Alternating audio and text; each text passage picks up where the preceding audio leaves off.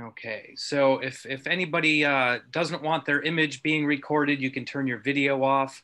A couple notes, this is one of 18 different sessions that we're having for the expo, and it's going to be spanning this weekend and the next 2 weekends.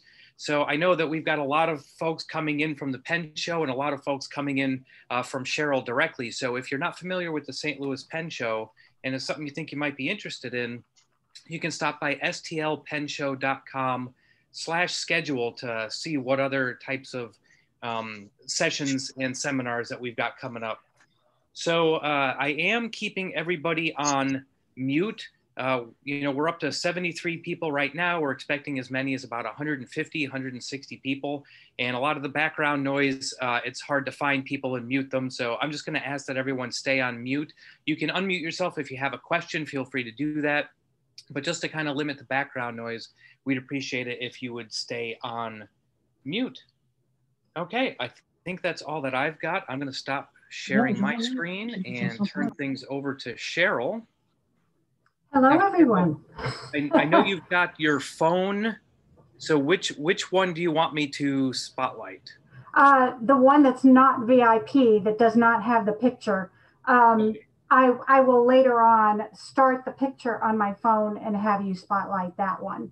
Perfect. So for now, I'm just going to be talking a little bit, and I'm trying to save my phone from blowing up on me because it's an older phone and it's been overheating. So I'm trying to wait until we actually need it before we start that up. So thank you all for being here. I really appreciate that you have signed up for this class. I know I've got a lot of people here that I know, people that I know personally, students of mine. I thank you all for being here, whether you know me or not. And I hope you're going to have a wonderful time.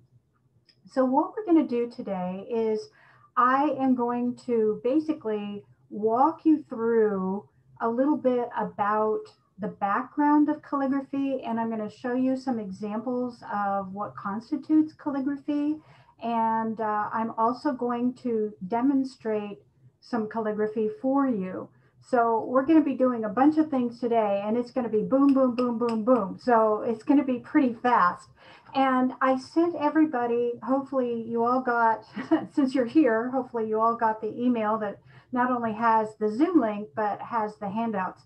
And if you didn't get a chance to print out the handouts, that's okay. I basically wrote them with the idea that they would be a reminder of what we did rather than you need to follow them slavishly during this session. So hopefully that will work out for you. So you can print them out if you want to or not. If you don't want to, that's fine, whichever way works for you. So what we're going to do to start off is I'd like to do a little sort of slideshow to start us off and just give you an idea of some of the things that I have done in my career. Just a little bit of background on me is I've been doing calligraphy for about 40 years at this point, believe it or not. And I started when I was in junior high school and didn't do a lot with it until after I was out of college. And then I started my business, and I've been doing calligraphy professionally ever since. That was in 1993. So almost 30 years at this point that I have been in business doing calligraphy. And my specialties are calligraphy for weddings and also the engrossed documents, the highly decorated documents from around the turn of the century. So, the traditional kind of thing. I do a lot of contemporary stuff as well, but those are my specialties. So that's what I do. I really, really love what I do. As my friends who are on here will tell you, I basically talk to anybody about calligraphy if they stand still long enough. So I really, really enjoy what I do. And I hope that this will help you to catch the passion that I have for calligraphy by me showing you what I do and what can be done with calligraphy. So without further ado, let's see. Hopefully this will work. We're going to attempt to share the screen. Here we go. Here we go. Okay. Hopefully everybody can see this. You should see a big letter S with a vine on it. Ken, is that what you're seeing? I am seeing it, yes, too, but I'd like to get some of the folks in here to see if you're seeing her screen with the big purple and gold S larger, or if you're seeing her video window larger. Yeah, it looks like everyone can see it. We should be good. Okay, good. Thank you very much. I will be honest with you all. This is by far the biggest class I've ever taught. And normally I teach classes of no more than about 12 people. So this is, you know, it's, we're having adventures with scaling up. I want to make sure that everybody has a good experience. So sometimes we may need to check some things just to make sure. Okay, so what we are going to do here is I'm going to move this over. And I'm just going to quickly go through this material that I have for you. And I'm just going to very, very briefly talk about each thing as it comes up. This is an example. The person that I did this for is on this call. So she will be seeing this. I like to use my calligraphy in my personal life. I like to use it to make bookmarks for gifts. It's a really wonderful opportunity, especially if you have a lot of friends that read. This is a really wonderful gift. And so this is one that I made for a friend whose name starts with S. And this is something that I teach in some of my classes. And I did the background as well, but that's not something I teach. It's marbling. I learned that someplace else, but I did that background as well. Here's some more bookmarks that I did for the same friend who's a Harry Potter fan and an Outlander fan like I am. So this is the front of the bookmarks. And by the way, I usually laminate my bookmarks. I take them to Office Depot or someplace like that, and I laminate them so as to protect them. And this is before they were laminated. And by the way, the background on this is paste paper. Paste paper.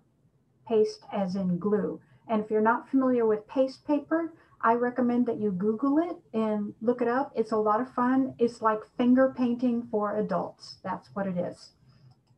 So these are the backs of those two bookmarks that you just saw. So you can see what that looks like. And then here's another bookmark. I love this particular piece of paste paper that I made. And then this, I wanted to bring this up because it's just kind of a collection of different possibilities of things that you can do with the different styles and monograms and things like that.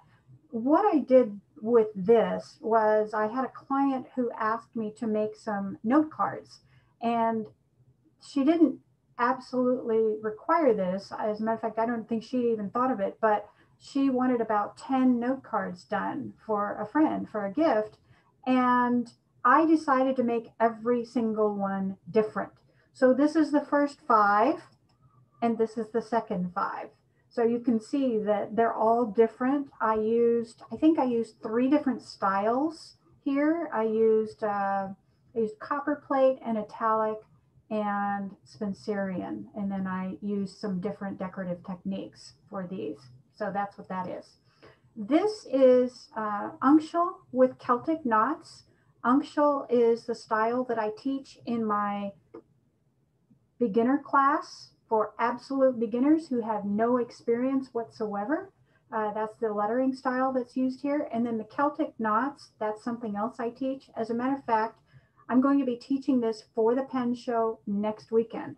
So if you take that class, you will know how to do this Celtic knot by the end of that 2.5 hour class. So there's still some room in that class if you wanted to sign up for that. So I don't want to be too much of a shill for my other classes, but if you're interested in that, that's how you can learn to do that if you're interested. Okay, this is a certificate that I did, and this uses uncial and some decorated letters, some italic and some copper plate. This is watercolor pencil lettering, and also a watercolor leaf background. So that's what that is. This is some more contemporary lettering. I call it Formo lettering because that's the name of the person who created it that I learned it from. So that's what that is. And then this is some of the more traditional stuff. This is another decorated letter with a vine on it. And this is something I did quite a while ago. This is black letter with what's called a Dutch cap. And the big B, that's the Dutch cap. And it is, as you can see, it's highly decorated with pointed pen. And it's just, it's a really interesting process to do. It's very organic. There's no, there's not a lot of rules to tell you how to do this. You just have to practice and look for how it all goes together. And then this is another certificate that I did. This is for a class that I was in. It's traditional in the calligraphy world for people who do a long course, like a year-long course or a course that's comparable to a college course traditionally. This is something they were doing a lot in the 19th century and turn of the century.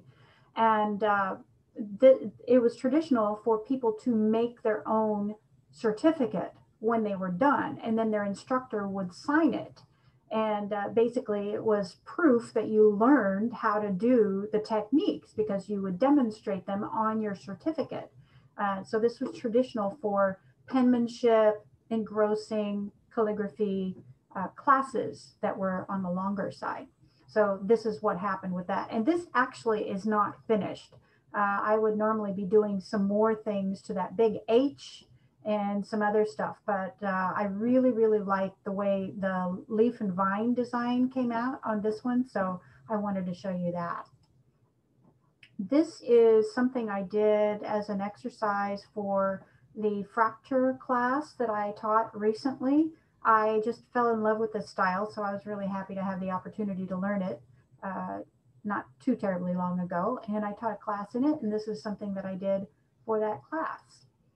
This is my entry in the Graceful Envelope contest. And if you look at the calligraphy resources page that I gave you, you will see that I have information on there about the Graceful Envelope contest. And it's basically, you know, this is a little bit about it. And if you want to know more, go to this website.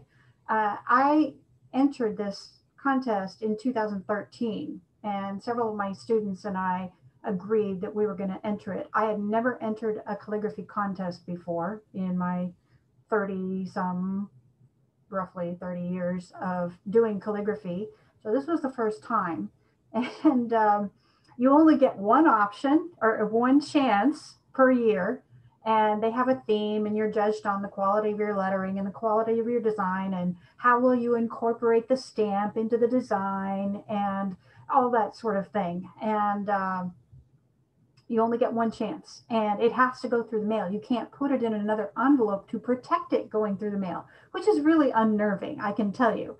You kind of, you take it to the post office and ask them to hand cancel it, and they look at you like, I just work here. I really don't care about your envelope, you know. Sometimes postal employees are like that.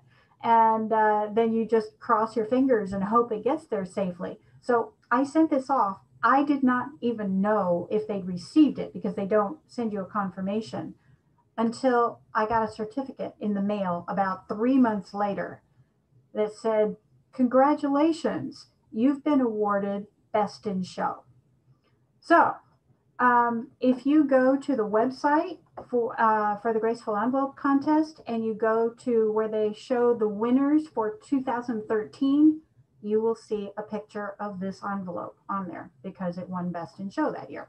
So I have not entered a calligraphy contest since because I sort of feel like, where do you go from here? You know, as one of my friends said, you might as well go out on top, right? Well, okay. So that was what this one was. So I teach an artistic envelopes class where I talk about decorating envelopes. I teach you a bunch of easy techniques for decorating envelopes. You don't even have to have had any calligraphy experience. All you have to have is, basic skills, nothing fancy, and you can decorate envelopes. I'm teaching that in 2 weeks for the pen show. So if you're interested in decorating envelopes, that's a class you can take. Okay, this is something that I was really very proud of. This was, I don't know, any other Outlander fans out there? If there are, you will recognize this. Yes, I see some waving hands. You will recognize what this is from. The Outlander, if, for those who don't know, Outlander was originally a series of books by Diana Gabaldon, and she's still writing them. And in 2014, I think it was, they came out with a show based on the books. And when they did that, they invited people to create a wedding invitation for the main characters. That was a fandom thing. Well, I didn't find out about it early enough to enter the competition, but I did this on my own. And this has maybe about 50 hours of research in it, because of the few pieces of information you have to have for a wedding invitation, only about half of them were clear from the books. So I had to figure out or invent the other half. And so I had a bunch of tabs open on my computer. I had everything from, um, you know, who's the patron saint of travelers, and did was Scotland in 1743 on the Gregorian or the Julian calendar system? All this sort of stuff. I had a lot of research in this, and I was really pleased with the way it came out. And I was going to sell these personalized, and apparently the company that put up the show felt that it violated their copyright. So I'm not able to sell them anymore, but I can show them to you. So that was that. And this is a close up of the monogram that I created. This is hand painted. The invitation itself is printed except for the personalization of the guest name, but the monogram is hand painted. And I'm going to show you a variation of this later on in this class. And this is, you can see I took a picture here of the monograms painted in different colors, depending on what people might want. This is another invitation that I did. And my personal preference is not to use quite this much flourishing, but this is what the client wanted. So they just wanted flourishing out the wazoo. So we did flourishing out the wazoo, and they seemed to be very happy with it. So that was the invitation with the response card and envelope. This was the addressing for that same invitation. This is something that this is a work in progress. This is something that I was working on recently for a class I took last year. Thank you, pandemic. It's given us the opportunity to take all these wonderful classes, and I have been doing a lot of that myself. This is something I created in a class that I took with Heather Held.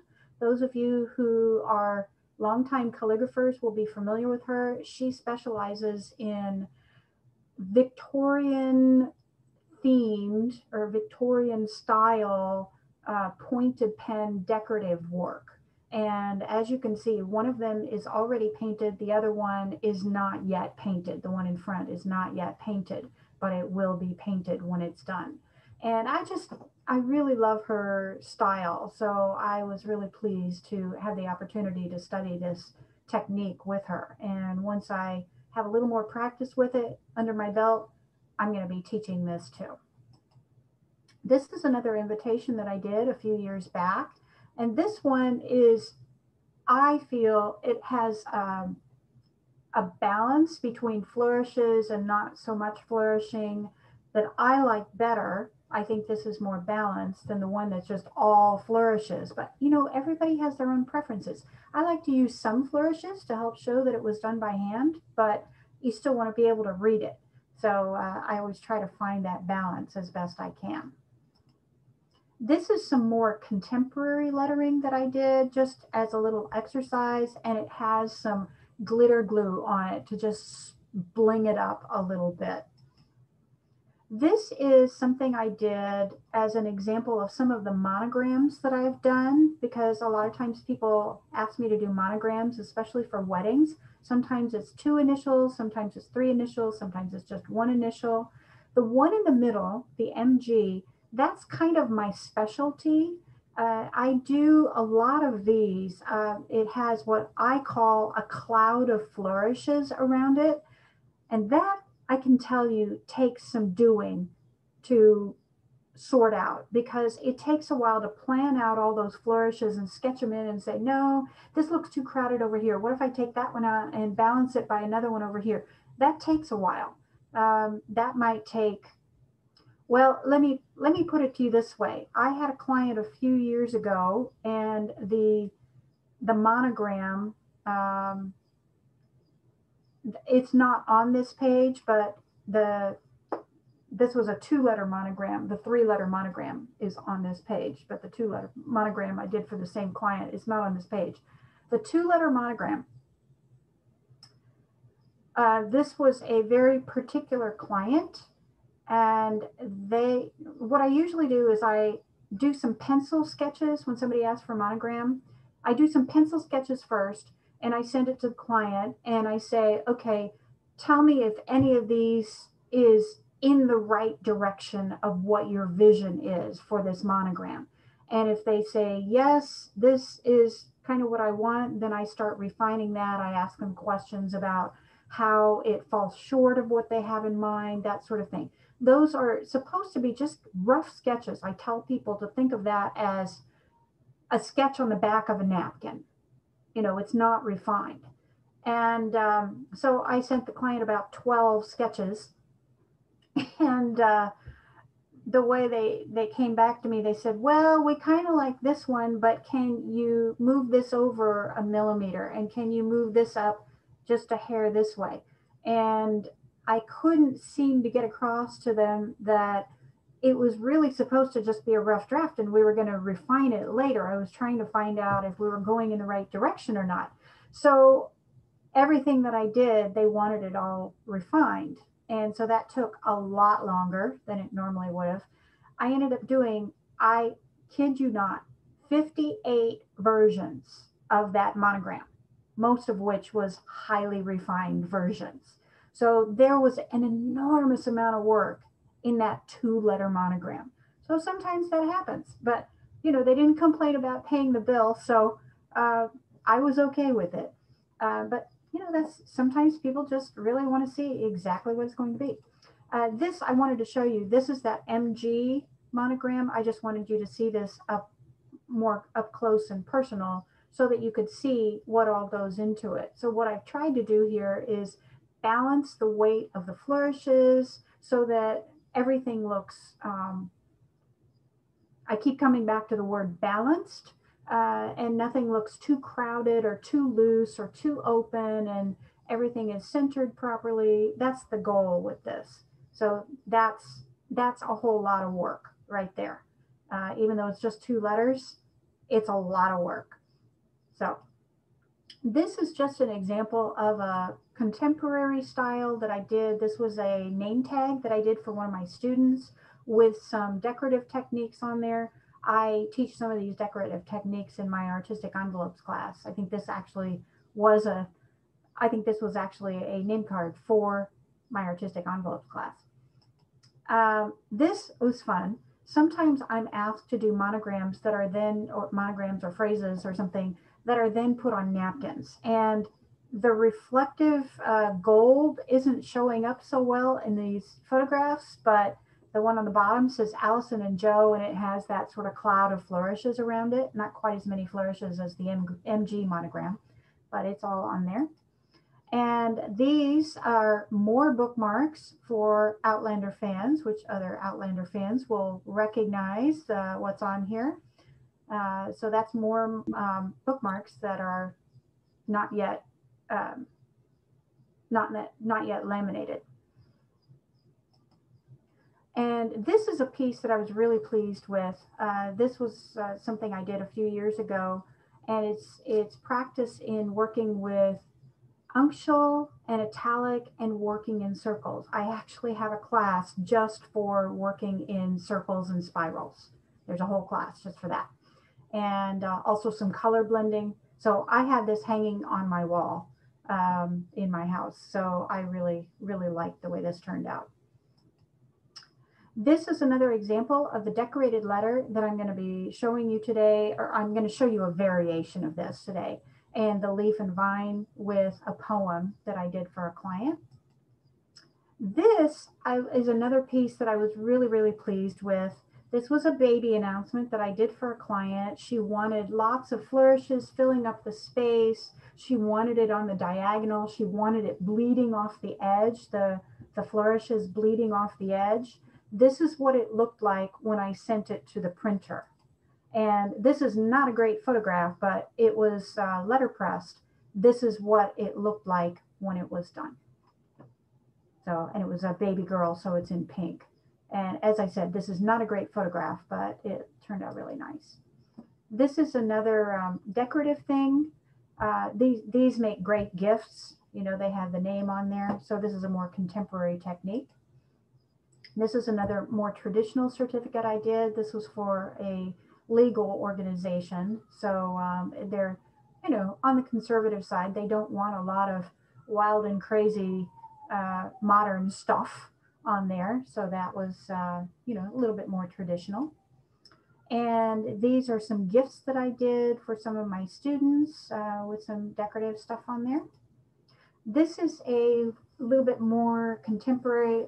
It's what you might call modern calligraphy. It's kind of a restrained form of modern calligraphy, but technically it is modern calligraphy. It's a modern calligraphy, for the most part, is a variation of copperplate, if you're familiar with those terms. If you're not familiar with those terms, that's okay. We'll get into that a little bit later.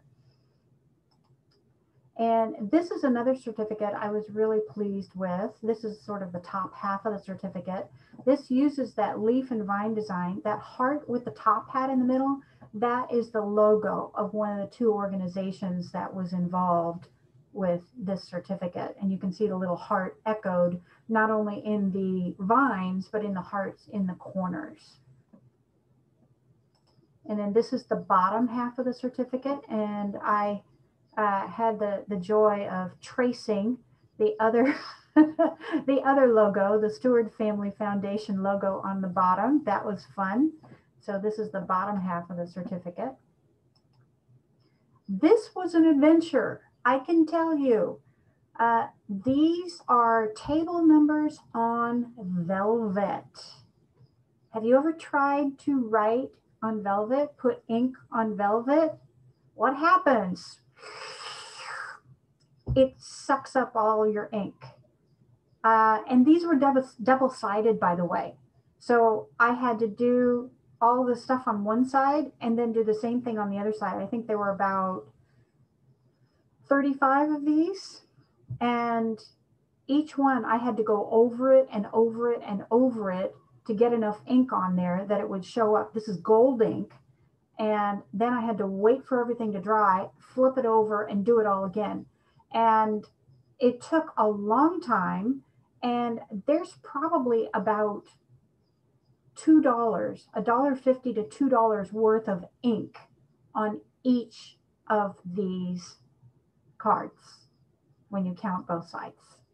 I mean, I was afraid I was going to run out of ink, and I thought I had plenty when I started because it sucked up so much of the ink into the velvet.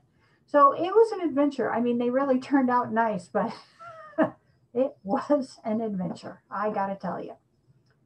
Okay, so that is the end of the slideshow. So I hope that's been informative in kind of giving you an idea of the range of different things that I've done in my career, different things that calligraphers do. And, you know, it's just never a dull moment. I tell you, I've written on basketballs. I've written on coolers, like a cooler that you keep cold drinks in. I've written on that. I've written on conductor's batons. I've written on piggy banks. I mean, almost any surface you can think of, I've written on. And it's always interesting to see what clients are going to come up with. You just never know. So, okay, how's everybody doing so far? I'm looking at the comments. I couldn't look at the comments while I was doing the slideshow, but yeah, my friend who received some of these bookmarks is saying they look familiar. Okay, good. All right, I'm looking for comments, questions, anything. Yeah, we got some Outlander fans here. That's good.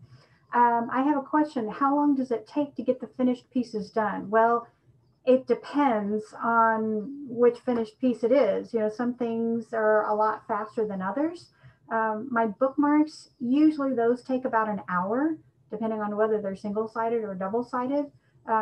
If I do a wedding invitation, when I do a complete wedding invitation, what I do is I do one version. Of course, I plan it out and then do rough drafts and everything first. But when I do a wedding invitation, I essentially do the finished version once. I put it in, I scan it in, put it in Photoshop, you know, twiddle things in Photoshop and send it off to the printer. And that might take, you know, depending on a lot of different factors, like how many pieces there are in the invitation and what style it is and how much flourishing there is and all that sort of thing. It might take 10 hours, might take 20 hours, it might take 25 hours. I did one that had even more flourishing than the most flourished one that I showed you. And that probably took me close to 30 hours to do. And there were only 3 pieces in it. So it was a lot of work. It really is. I see a question about what kind of gold ink I'm using. My favorite gold ink is something that I'm going to show you in a few minutes, you know, later on in the class here. My favorite gold ink is Fine Tech, also known as Caliro, Arabic Gold. That's my absolute favorite. And it is listed, if you're not quite catching what I'm saying, it is listed in the information in the handouts that I gave you. So that's listed in there. It's Fine Tech, which is also sometimes called Caliro, Arabic Gold color. Okay, it's a really beautiful metallic watercolor. It comes in a bunch of different colors. It's all metallic and they're really pretty. They work really well for both painting and lettering. So it's a really, really nice ink. I mean, it just came out, I don't know, maybe 7 to 10 years ago, and I just love it. And most of my students love it, and most of my colleagues love it. It's absolutely my favorite, and it comes in lots of pieces, lots of different colors. Excuse me.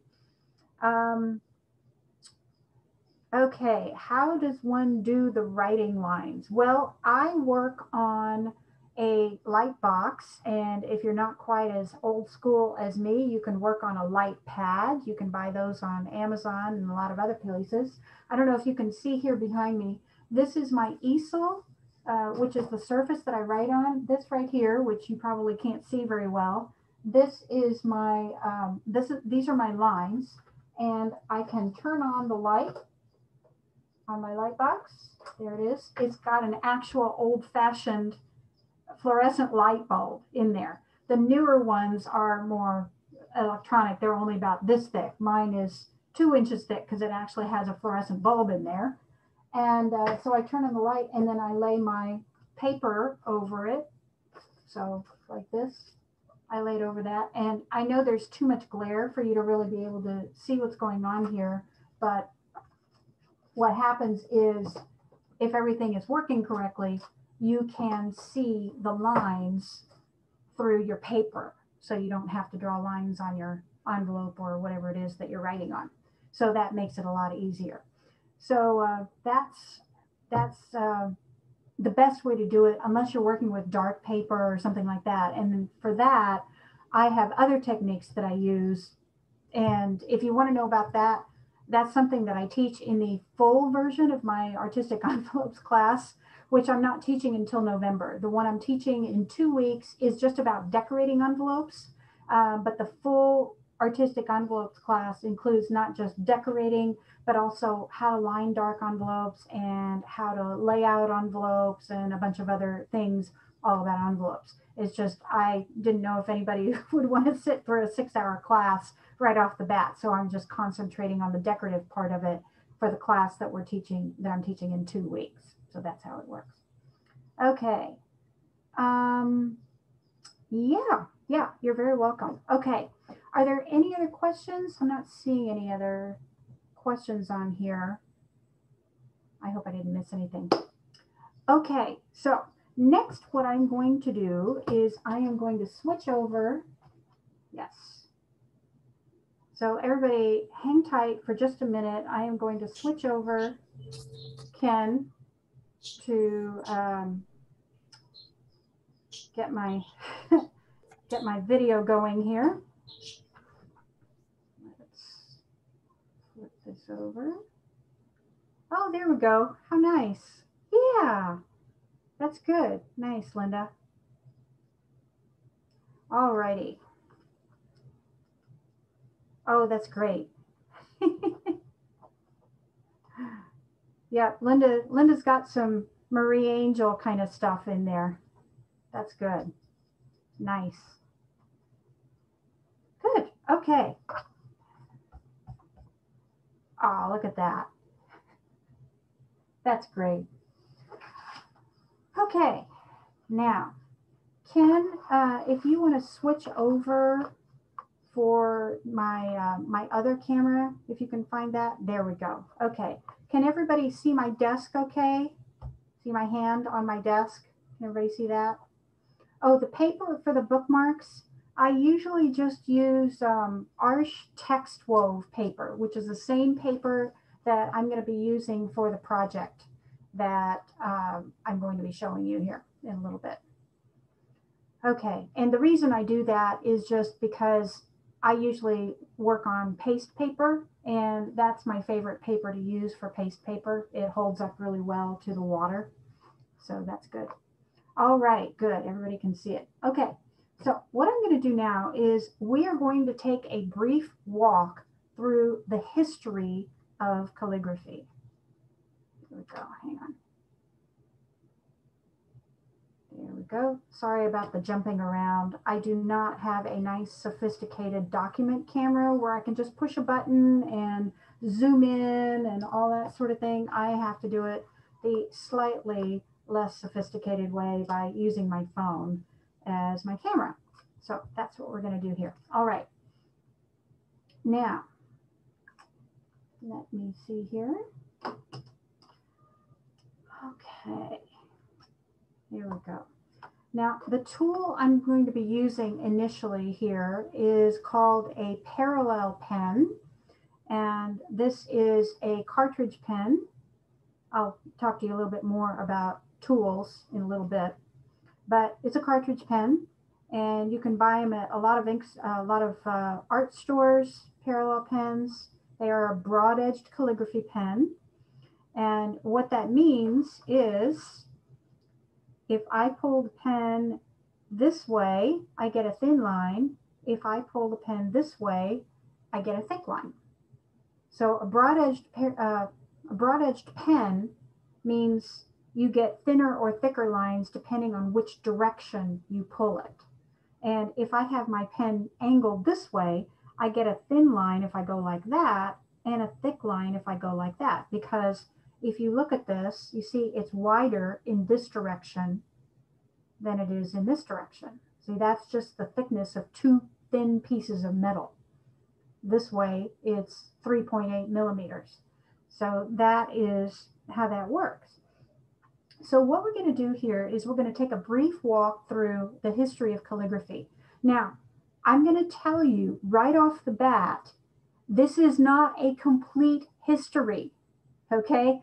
I'm not going to pretend that it's a complete history. We are skipping through the ages, and I'm only landing on the styles that I feel comfortable showing you, demonstrating for you, okay? So we're going to start off in the Roman era, time of Christ, you know, 1st century BC or AD. somewhere in there. And at that time, the big thing was the Roman capitals. So let's see here, Roman.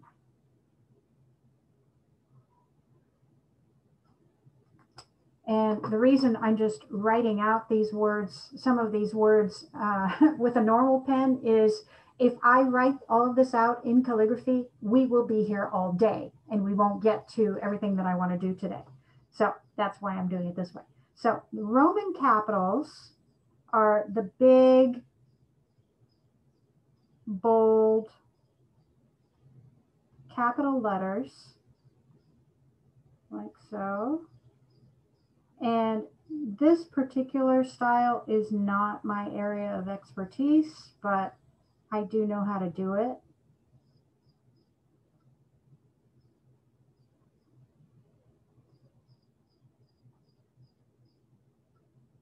So that's what that looks like. You know, you've heard of Times Roman. This is like that. And the most famous example of Roman capitals is called the Trajan column.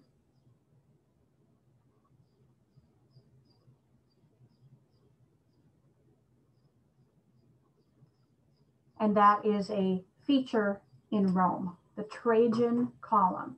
So the Roman capitals that we're familiar with are based on the letters that were cut into the stone of the Trajan column in Rome. Next, we are going to, let's see, 1st century, okay? Next, we are going to about the 4th century. And by the way, these dates are not very exact, but it's in the vicinity. So next we're going to go to Ireland. We're going from Italy, now we're going to Ireland for Uncshall. And Uncshall is the style I teach in my first class for beginners because it's one of the easiest ones to learn.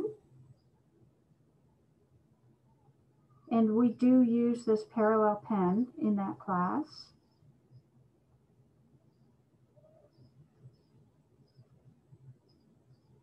So here we go.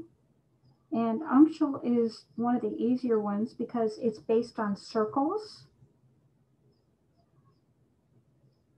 And it's upright instead of slanted.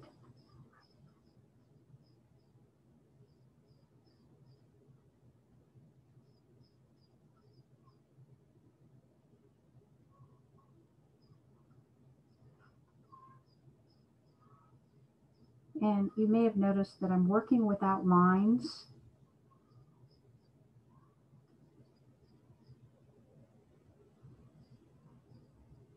So these, I may not get as straight a line as possible because I'm working without lines just to allow me to go a little bit more freely. But this is the style I teach in my first class for beginners.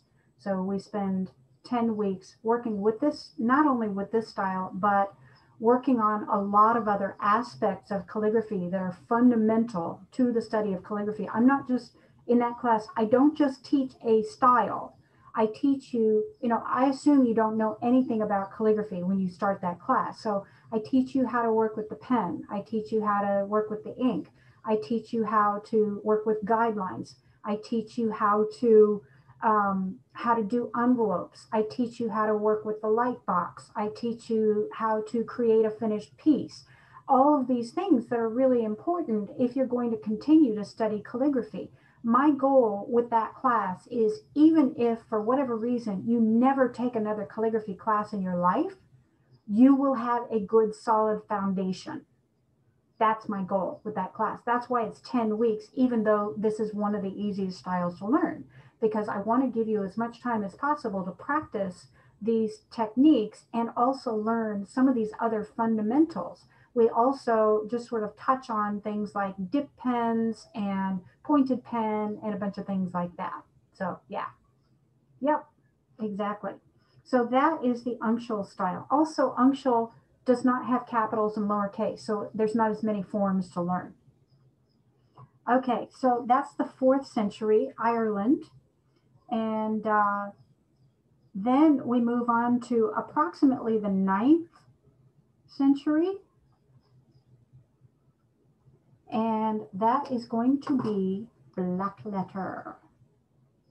So black letter, move this up a little bit. Here we go. Black letter is also known as the picket fence style, which you will notice with the lowercase letters because they are black, white, black, white, black, white, like a picket fence. And you'll see that in just a minute when I get done with this here.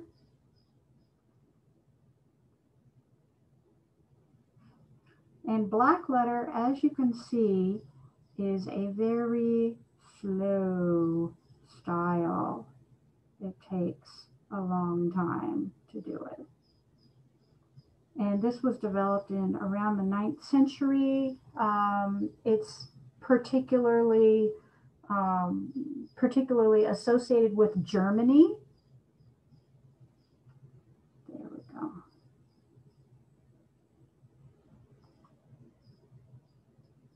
And it is, you know, you need both the broad part and the corner of the pen to really do it in its full form. You can do it with just the regular broad edge, but it looks better if you use the corner to add some little accents as well. So this is what this looks like. And you want this to be as even as possible, which this one is not quite as even as I would like.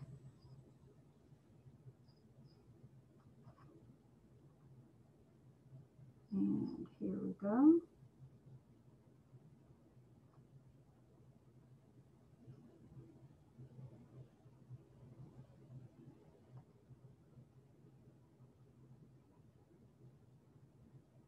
Like so. So you can see how this goes. By the way, I'm seeing that there's some questions. Yes, this is a Pilot parallel pen. That is correct. It's made by Pilot, but everybody calls them parallel pens. Yes, there are left-handed versions of most of these kinds of pens. For those of you who are left-handed, I've taught a lot of left-handed people. As a matter of fact, one of my left-handed students is in this class today, and I think she's making some comments.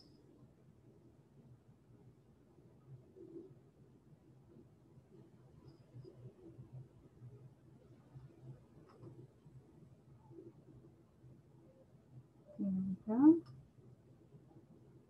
And one of the difficulties with black letter is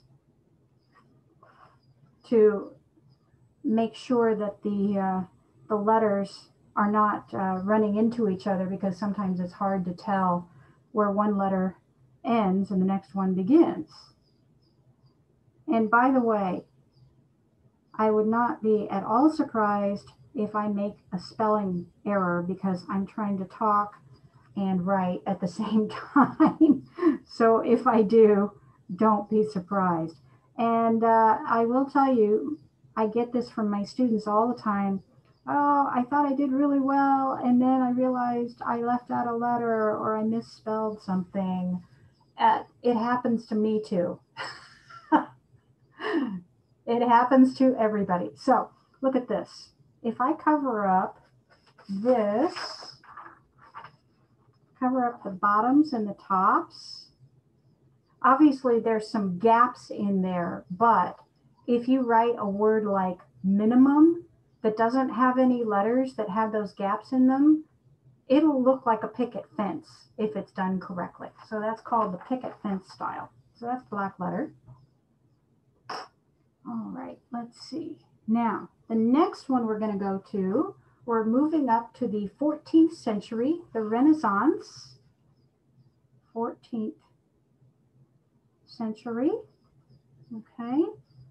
And this is the Renaissance era when everything was graceful and beautiful and lovely.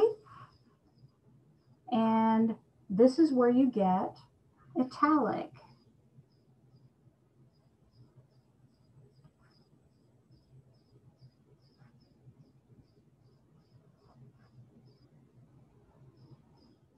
So this is one of the most versatile styles you can have. And traditionally, it's written at a slant.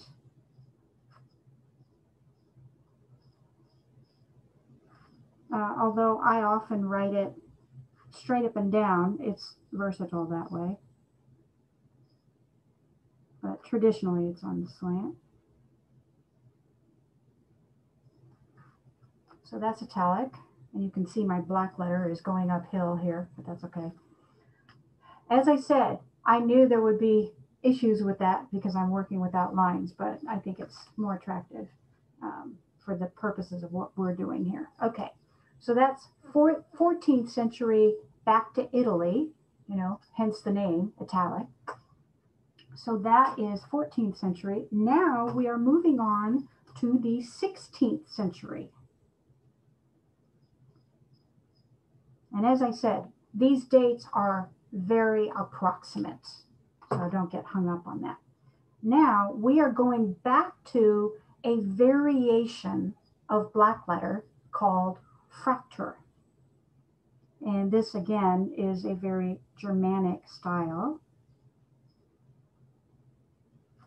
And this is another style that I had the opportunity to study in greater depth recently, and I just love it.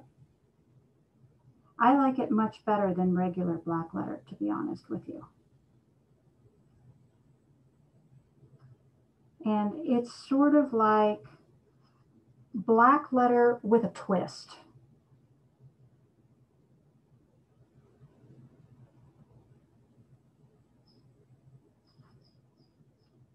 So it's got these lovely little bits and pieces. So it's got a little more swing to it than black letter does.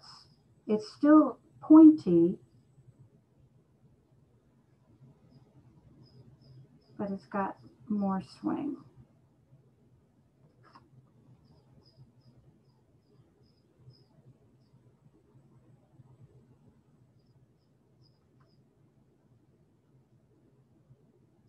Jump up.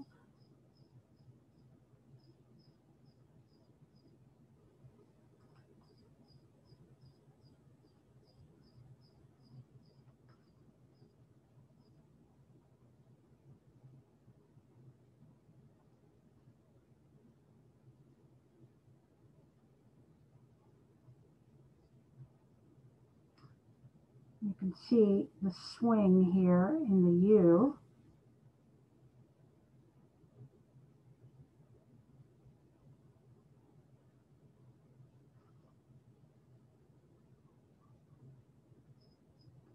And we go down. So it's a little bit softer look than the black letter. Okay, so you see it's got a little bit more movement in it than the black letter does. So that's 16th century. Now we are going to switch over to the pointed pen. So we are leaving the realm of the cartridge pen, which is easier to use, and moving to the realm of the dip pen. Now, this right here is a broad edge dip pen. So all of the stuff that I was doing up here, I could do it with this pen instead. And instead of having the ink delivered by a cartridge, it would be delivered, you can either dip it, hence the name, you can dip it in the ink, or you can do what I do and use a brush to load the ink on. And this is what I tend to do almost all the time, and it's what I teach my students to do, because there's certain kinds of situations where you really need to be able to load the pen with a brush. And I find that it gives me more control. So that's what I do on a regular basis, is I use the brush to dip into the ink. So let's see here. See if I've got my ink the correct consistency. I'll tell you, one of the biggest issues that people have in the beginner classes is trying to get their ink the right consistency. Okay, hang on a second. Here we go. Okay, now 18th, 19th century.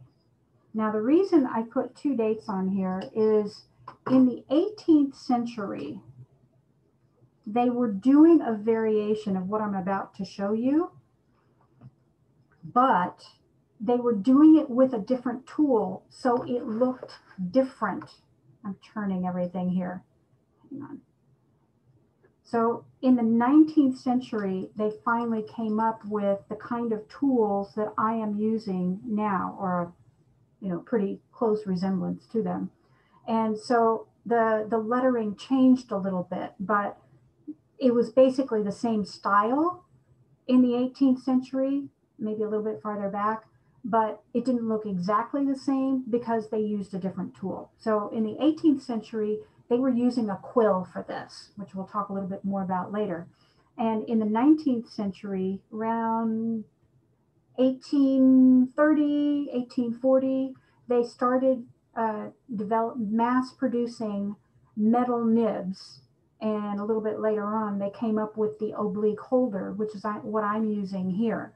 The oblique holder, by the way, offsets the point so that it's not parallel to the shaft part of the pen holder, the part I actually am holding in my hand. It's offsetting it. And the reason most right-handers do this style with an oblique holder is because you want the slant, oh, we got a fuzzy on here. You want the slant of the letters and the long axis of the nib to be parallel. And because this is a very steeply slanted style, you don't have to turn the paper quite as much if you're using an oblique holder. So that's why you can do that. Now, if you're a lefty, you have an advantage, especially if you're the kind of lefty that comes from underneath rather than, a hook kind of lefty.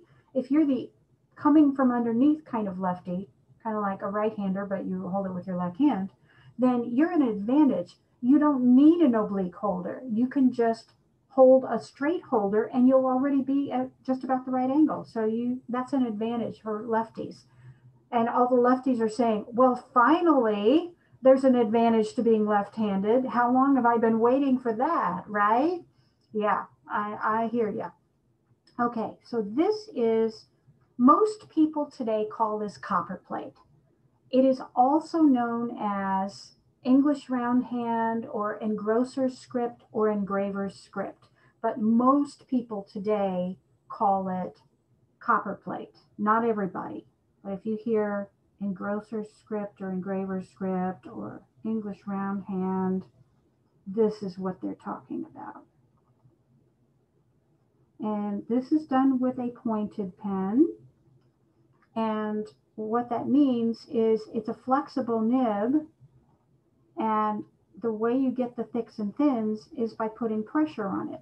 So when you put pressure on it, the tines of the nib spread apart and the ink goes across the space between them, and that's how you get a thicker stroke.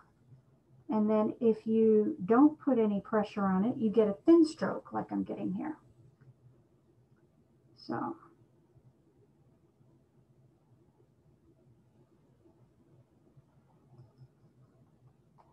around, and then we're going to flourish by coming around like that,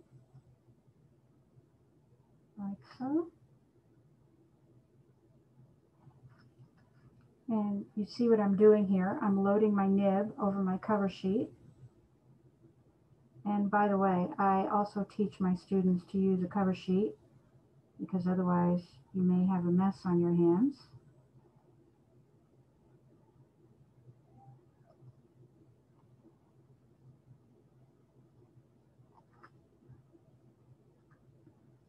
So I don't know how well you can see what I'm doing here, but you only put pressure on it when you're pulling it towards you. And when you're pushing it away from you, you don't put any pressure on it. And that's how you get the thin lines, is no pressure. Clean that up a little bit.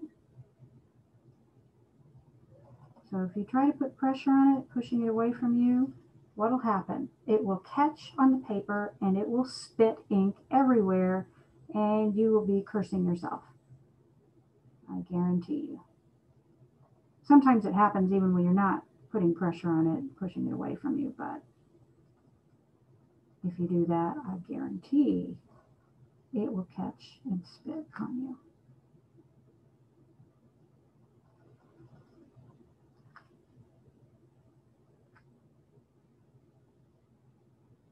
There.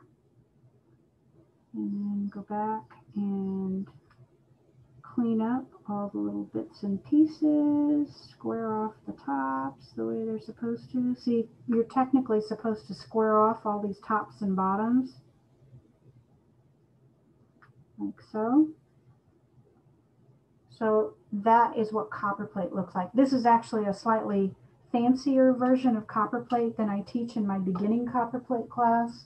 This is, I call it Bickham. It's based on a style developed or popularized, I wouldn't say developed, but popularized by George Bickham's Universal Penman, which is from the 1740s-ish. So that's what that is. All right, we've got one more here. This is from the 19th century. This is billed as being the first truly American style. It's called Spencerian. It's named after a fellow named Platt Rogers Spencer, who's from Ohio. And that was mid to late 19th century. And it's done with the same kind of pen as the copperplate, but it looks a lot different. Let me show you.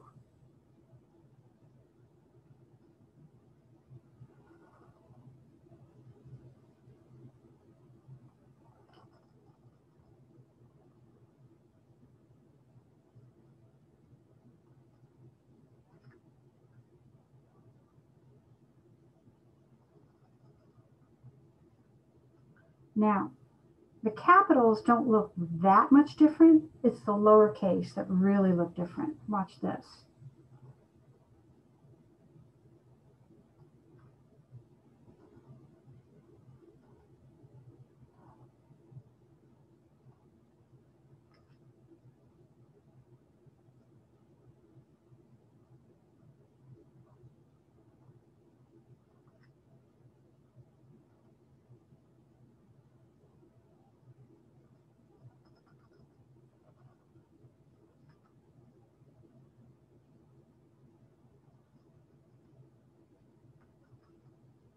Do you see how different that is?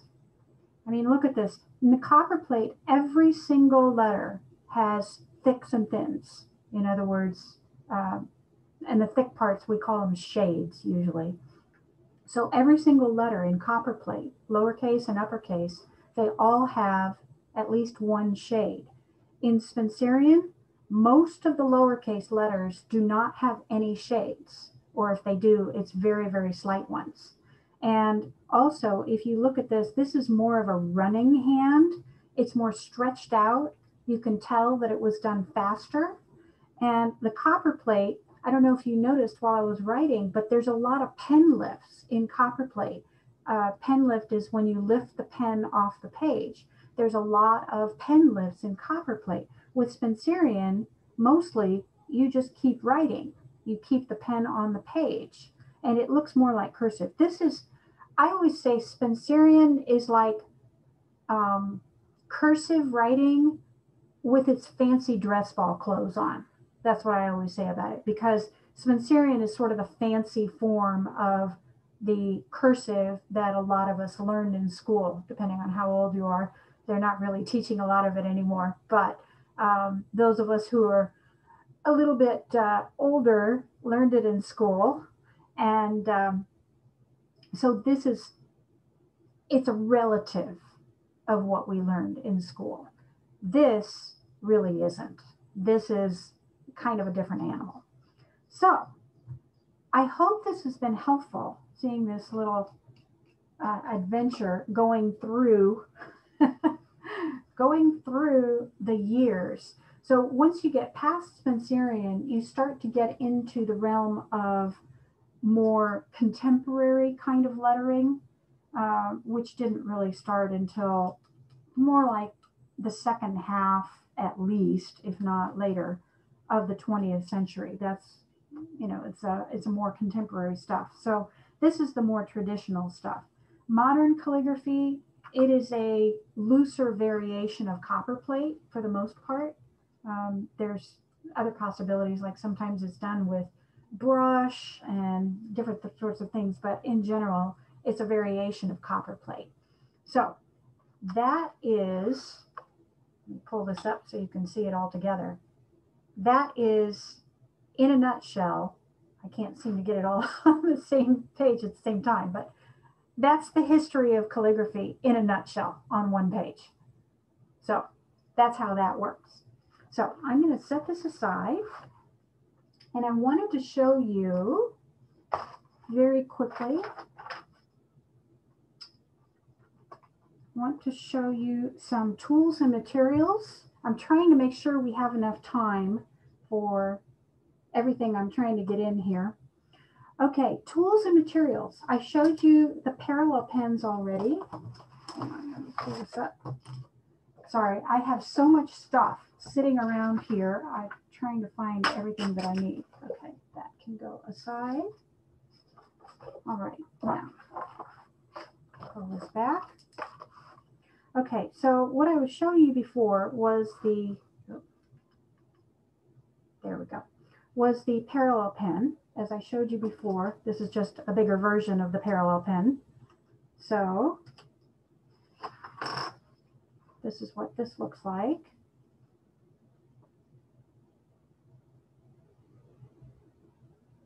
So this is some metallic right here with a larger sized parallel pen. Now, look at this handy dandy little gadget. This is called a scroll pen, and sometimes it's called a split pen. So I'm going to do exactly the same thing I just did, and look what happens.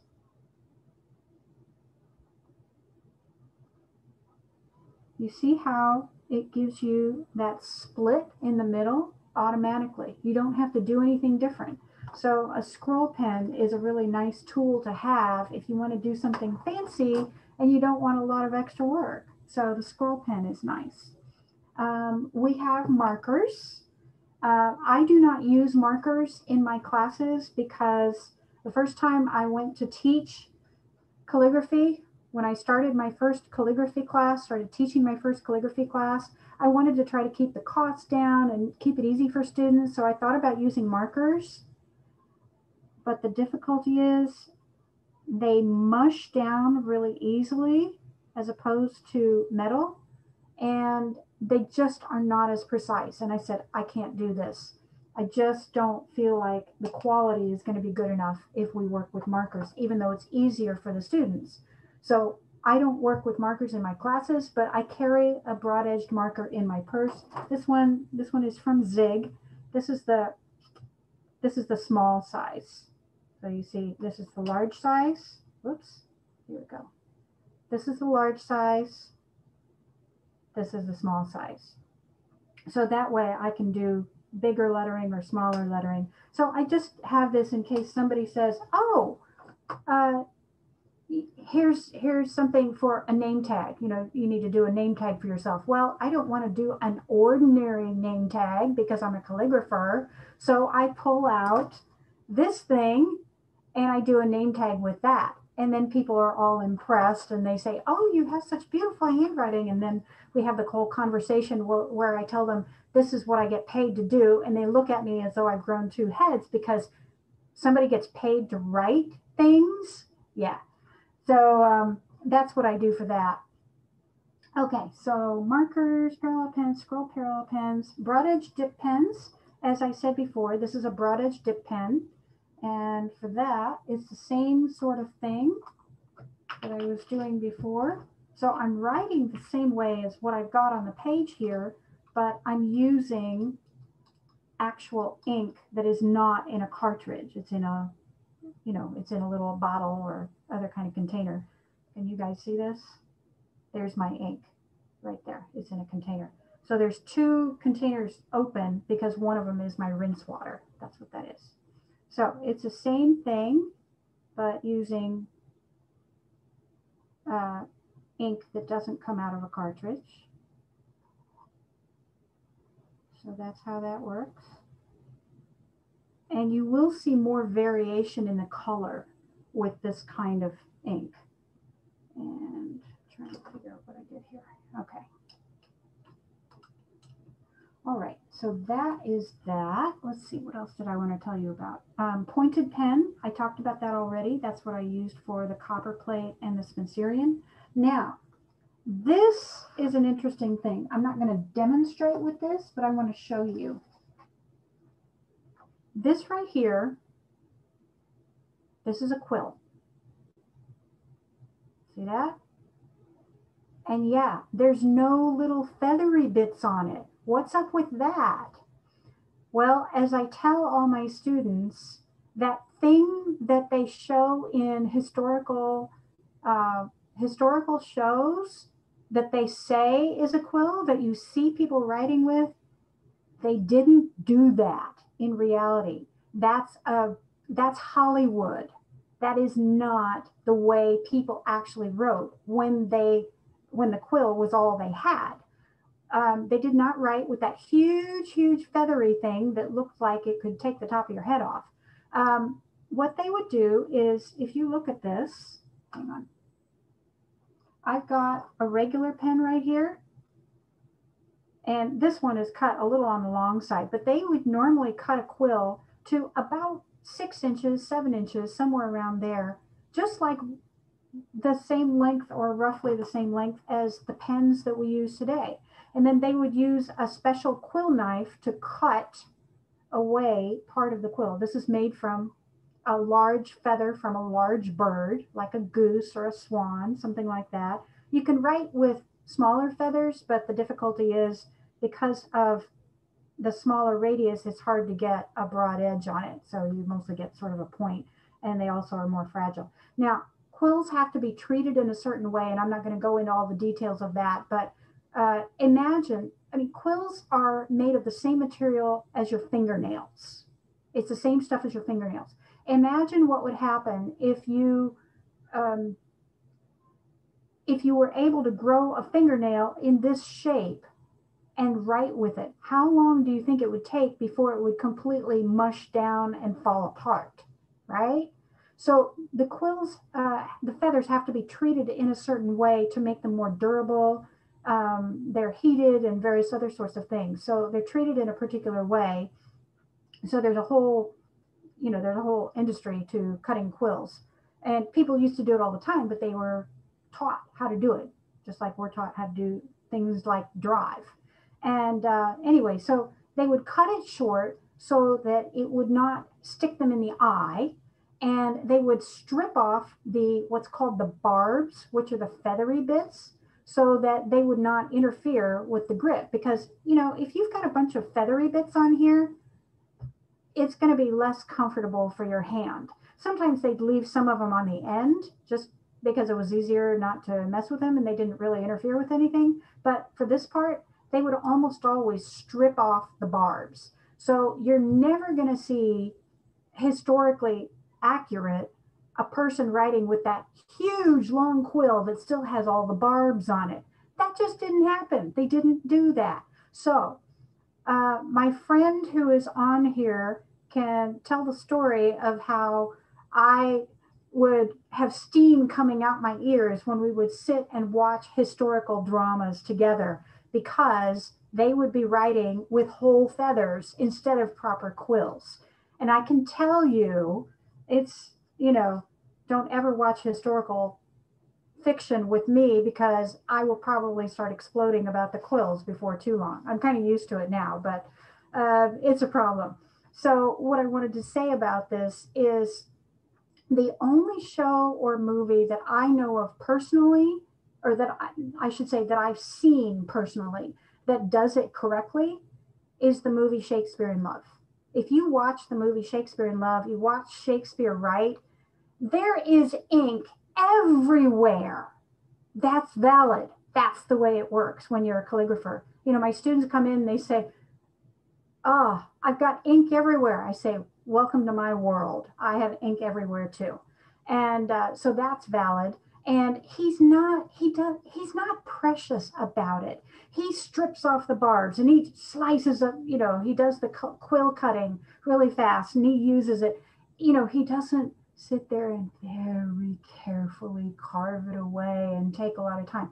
No, he's a working writer. He doesn't have time to mess with that. He's got to strike while the inspiration is you know, hot.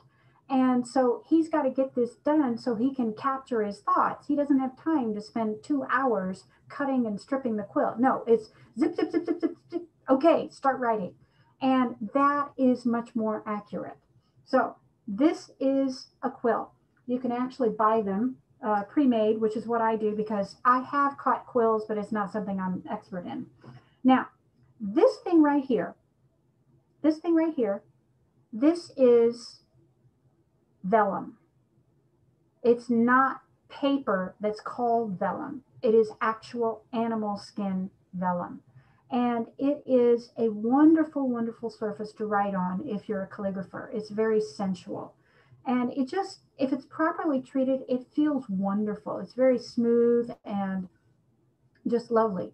I I have a lot of colleagues who mostly work on vellum because it is basically the highest quality material you can use, but it's not my preference because I'm vegetarian and I try not to use a lot of animal products. That's my personal preference. It's still a wonderful material to write on, but something has to die to make it available to you. So I'm not really keen on that part of it. So I try to only use vellum when I really need to. So I don't use it a lot. Mostly what I do is I use watercolor paper, hot press watercolor paper. Hot press watercolor paper is like paper that's been ironed with a hot iron. And cold press watercolor paper is like um, watercolor paper that's been ironed with a cold iron. So if you think about what it's like to iron with a hot iron versus ironing with a cold iron, that will give you an idea of how hot press paper is smoother than cold press paper. And I have just now inked the back of my wrist. How about that? Okay, so that is that. Okay, what else did I want to talk about? Oh, automatic pens and ruling pens. Hang on a second. Sorry, I'm getting a little bit ahead of myself. I'm still trying to do tools and stuff. Okay, so these are what's called automatic pens, and they're automatic pens sort of like automatic drive in the car. They will take away some of the work, but you still have to do a lot of the work yourself. So these are automatic pens. You dip them. See, the ink goes in that sort of diamond shaped space in between. This is a Coit pen. I don't think these are being made anymore. It's the same sort of thing, except there's a little piece of corrugated metal in the middle to help hold the ink. This is a folded pen. Can you see this? There's a little gap in here. I made this one myself. This is, I think, electrical tape of some sort. And this is a piece of a soda can. Actually, it's not a piece of a soda can, but you can use this, you can do the same thing with a piece of a soda can. And let's see here. Okay, so this is a folded pen. Some people write with that. I'm not very good with it, so I don't really use it a lot, but a lot of people do. And then the last thing I wanted to show you is the ruling pen. This is a traditional draftsman's ruling pen, and it's designed for drawing lines, drawing straight lines. If you remember seeing all those certificates that I did with gold outlines all the way around the edge, this is what I used. I used my gold ink and this tool right here. And I teach people how to do this in my classes. So that's what we do. Okay, so some people do write with this tool. I personally don't, but you can. I am not an expert in that. I've done it, but I'm not very good at it and it doesn't excite me. So that's not what I do. Okay, couple of questions here. Let's see. Yes, I will tell you some of these things that I was showing you, they look very contemporary because they look different in the original, but they have since been updated, and most calligraphers today do them in a slightly more updated way, like the uncial. If you look at the 4th century uncial in the 4th century manuscripts, it's going to look a little different than what you've seen me do today. So it's a little bit different. Some of this stuff the scribes did not do during using quills, or they did it a lot smaller. They did it a lot smaller. Let me be more accurate about that. I have never had an oblique pen made especially for me, no. The reason I brush the ink onto the top of the nib rather than the underside is if the ink blobs, if it's on the top, I'm going to be able to see it blobbing and be able to deal with it before it drips on the page. Whereas if it's blobbing when it's underneath, I will not know until it ruins my page. That's why. Oh yes, the ink color is different when I switch from the parallel pen because I was using different ink. The parallel pen is using ink from the cartridge that happens to be blue, and then the ink that I was using with my dip pens happens to be green. It's a totally different kind of ink. I could have found something that was the same color, but there's no reason to do that. It just happens to be a different color of ink, also a different kind of ink. Oh yes, my friend is pointing out that this marker works great on styrofoam restaurant takeout boxes too. I used to do a party trick where when my friends and I would go out to a restaurant, which of course hasn't happened anytime recently, I would dig this thing out of my purse and put everybody's names on their takeout boxes.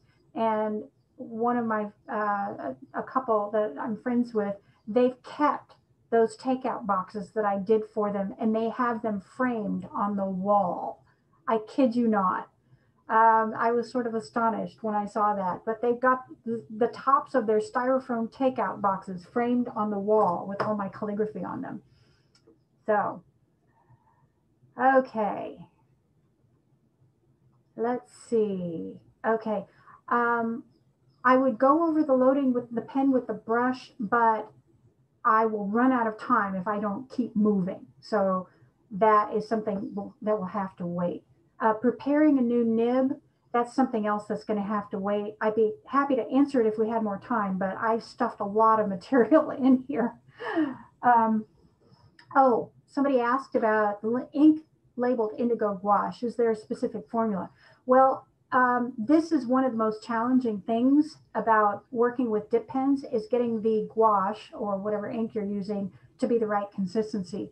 The ingredients are gouache out of the tube. Gouache is opaque watercolor for those who don't know, or more opaque. It's not completely opaque, but more opaque. And a little bit of gum arabic and some distilled water. That's what's in it. Gold ink, yes, any kind of gold ink or paint can be burnished. That is correct. Okay, now what I wanted to do next is I want to go over some books really quickly and then get on with the project, which I'm hoping we have time to do. Hang on.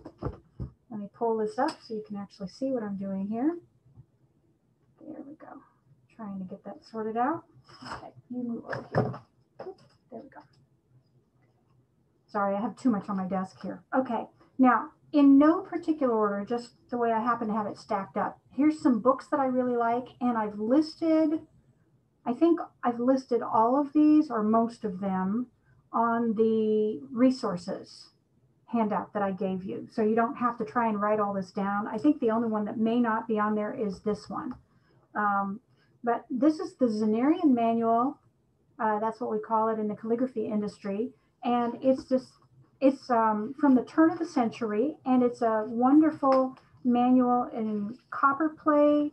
And there's some other stuff, other types of lettering in here, all this sort of stuff. And it's lettering styles that were popular among calligraphers around the turn of the century, although engrossing is really the more accurate name for that.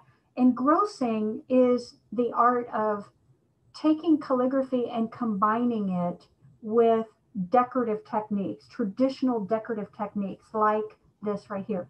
Unfortunately, everything in this book is black and white, and it's just, I mean, these were originally all in color and they're amazing. If you go to IAMPETH, which is also in the resource list, they have pictures of some of these things in color, which is incredible. So anyway, so they have a bunch of these things in the back. Wonderful, wonderful turn of the century certificates and other wonderful sorts of things. So this is a book that is currently out of print, unfortunately, but you can find a free downloadable copy of it online that you can use for your own personal use only, for your own personal study. And I've given you the link to that in the resource list. This one, I don't think this one is in the resource list. This is called the Universal Penman. It's from the 18th century, engraved by George Bickham. And this has a lot of pointed pen lettering in the styles that were popular in that era. And it has some broad edge lettering as well. And see, this is a Dutch cap right here with lots of flourishing around it. So some of this was done with more of a pointed pen kind of a thing. So it's got a lot of beautiful stuff in it as well. Okay, now here we're jumping up to the present day. This just came out about a month ago. It's the 25th edition. A much, much earlier edition of this was my first calligraphy instruction book. I still have it. I think it's the 12th edition, published in 1970 something. And it is amazing. It has a bunch of work from contemporary artists. It's not, I wouldn't call it great as an instructional manual, but it has a lot of wonderful exemplars. By the way, an exemplar is basically an example of generally all of the letters of the alphabet. That's an exemplar. This is an exemplar of Roman capitals. It's got a lot of beautiful, beautiful exemplars and a lot of beautiful work from a lot of contemporary artists in the back. Look at this. Look at these beautiful, beautiful things back here. So this is the Speedball textbook. It's a wonderful resource for anybody who's interested in calligraphy. This is my #1 recommended resource. It's called The Foundations of Calligraphy. It's by Sheila Waters, who is my first calligraphy teacher. I was self-taught for the first 17 years. I was a calligrapher. And then I found out they were having a calligraphy conference in St. Louis, where I live. And so I went, and the first class I took was with Sheila Waters. She had, at that time, she was being given an award for being in the business for 50 years. And this was in 1997. Okay? She's amazing. I was supposed to go and study with her and her son, Julian, who is another amazing calligrapher, at their house in Pennsylvania last year. Obviously, that didn't happen, but I'm hoping it will still happen. She's 92. And this is my #1 recommended resource. She's traditionally taught. She was trained in England, and she's just, she just got it all going on. She just is really, really an amazing artist. I have this piece double the size of the original, not this big, but it's about, I don't know, about 3 feet wide. I have it hanging over my living room couch. And then this book right here, this is Gospels and Acts. And this is part of the St. John's Bible. And I tell you a little bit about it in the resource list. You can go online and read more about it. I think personally, this is one of the most amazing calligraphy projects that has been created in my lifetime. Look at this. This is mostly very traditionally done. They did the entire Bible. It's about twice as big as this. You know, these are big books, and it's twice as big as this, roughly.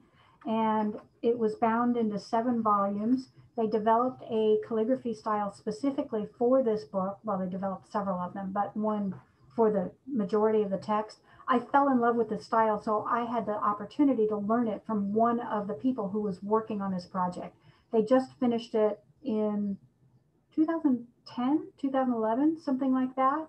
And I saw the originals. It was done on vellum with quills in 100-year-old stick ink. It's an amazing project. If you want to see 500 calligraphers' jaws drop simultaneously, bring in an original page from the St. John's Bible. You can go up to Minnesota and see it. It was primarily created in a scriptorium in Wales, run by Donald Jackson, who was calligrapher to the Queen of England for quite a while. And it was done for a university in Minnesota, and it is now housed there permanently. So you can go up there and see it. Okay. All right. Yes, Sheila's there. You should have 2 handouts in the handout link that I sent you. One of them is the resource list, and the other one is specific to this class and tells you kind of the overview of what we're doing in this class. Now, I don't know if I'm going to be able to get this done by 3 o'clock when we're supposed to end, but I'm going to do my best. This is the project. This is the project that I wanted to show you. When I teach this class in person, everybody does their own, but I did not want to make everybody buy supplies and all that sort of thing. I mean, when I do this project, when I do this class in person, I bring my supplies and share them with everybody. But since I can't do that through the internet, I'm just going to demonstrate it for you. So here's what I'm going to do. What you need is some watercolor paper. This is Arches text wove paper. It's spelled arches, but it's pronounced Arches because it's a French company. And you need some letters to either draw or trace, whatever you feel more comfortable with. And this is a Lombardic style cap from Hermann Zapf, who is an amazing calligrapher who died a few years ago in his 90s. And what I've done is I've gone ahead and traced this. Now, you can take your letter, and if you've got a light pad or light box, you can put this on the light pad or light box, put your paper over it, centering your paper over it, and then trace it. You know, the light will come through and you'll be able to see it behind it. I'm not pulling this over because it glares so much for the camera that it's really hard to see. And also it's kind of hard to get that thing out from there. But you can also just tape this to a window with light coming through the window, and then take your artist's tape or painter's tape, whichever, because that's low tack tape and it won't tear your paper. And then just tape this over it. I center my paper on the letter I want, and then I use my pencil and trace the outlines. So I'm going to set that aside. And then the next thing I'm going to do, where is my ruler? Here it is. Okay. What I'm going to do is I'm going to take a Penmanship, and as I said, I'm going to go through this really fast because we only have half an hour and this project usually takes about an hour. So I'm going to be kind of rushing through this. So, okay. So what I'm going to do is I'm going to trace over the pencil with my Penmanship. Can you see this? Penmanship 01. Most art supply places have this. The 01 is the second smallest size. This one is in black. And don't be afraid to turn your page so that you can see what you're doing here.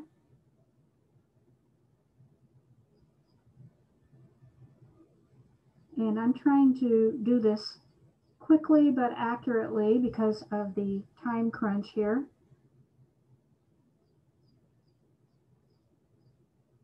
And And this one is running out of ink. Let me get another one. I keep these.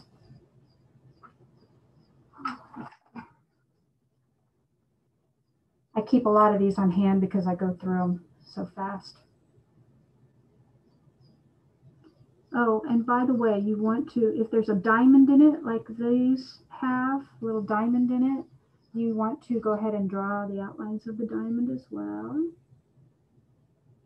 So that's going to come up like so. And then we're going to come in here like this.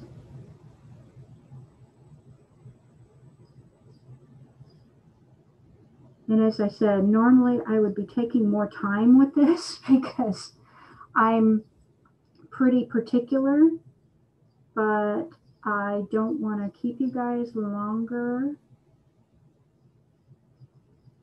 than we committed to. So I'm trying to get through this as quickly as I can, knowing that we're running kind of tight on time. So I'm just tracing over all the edges. And if you have a letter that's closed, you know, an enclosed letter like an O, you need to draw the outlines of the counter space inside the letter O as well. Okay, so we've got that. Now the next thing I'm going to do is I am going to take my ruler and I'm going to draw. So I'm going to start with the pencil to make sure I don't run over. I'm going to draw straight lines with my ruler that go right up to the edges of, let's see, how am I going to do this?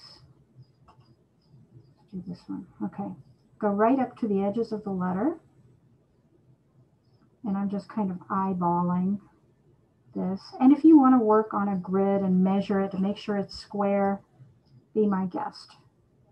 I don't usually bother, but sometimes I do. And if you want to use a different shape, not a square or a rectangle to do this, you can do that too. I think this one is not going to be as square as I'd like. But you know what? We're just going to call it good.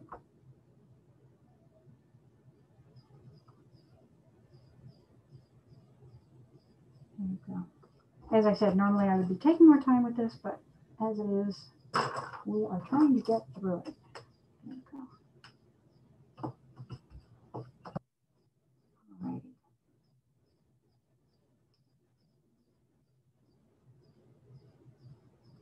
Now, people who say, I can't even draw a straight line, well, guess what? I can't either.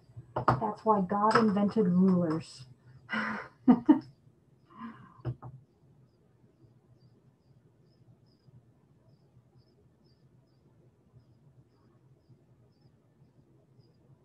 Apparently, I need to replace both of these pens. They are not happy with me.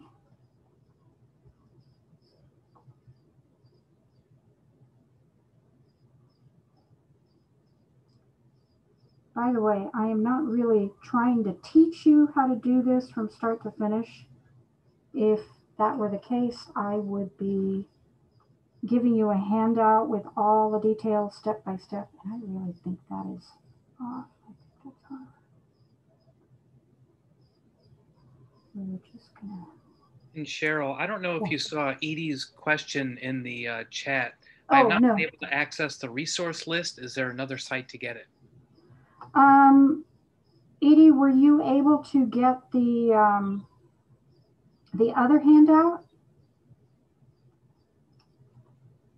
Because if you can get the one handout, you should be able to get the other handout because they're both together. And if you're still having difficulty, email me and I will see what I can do.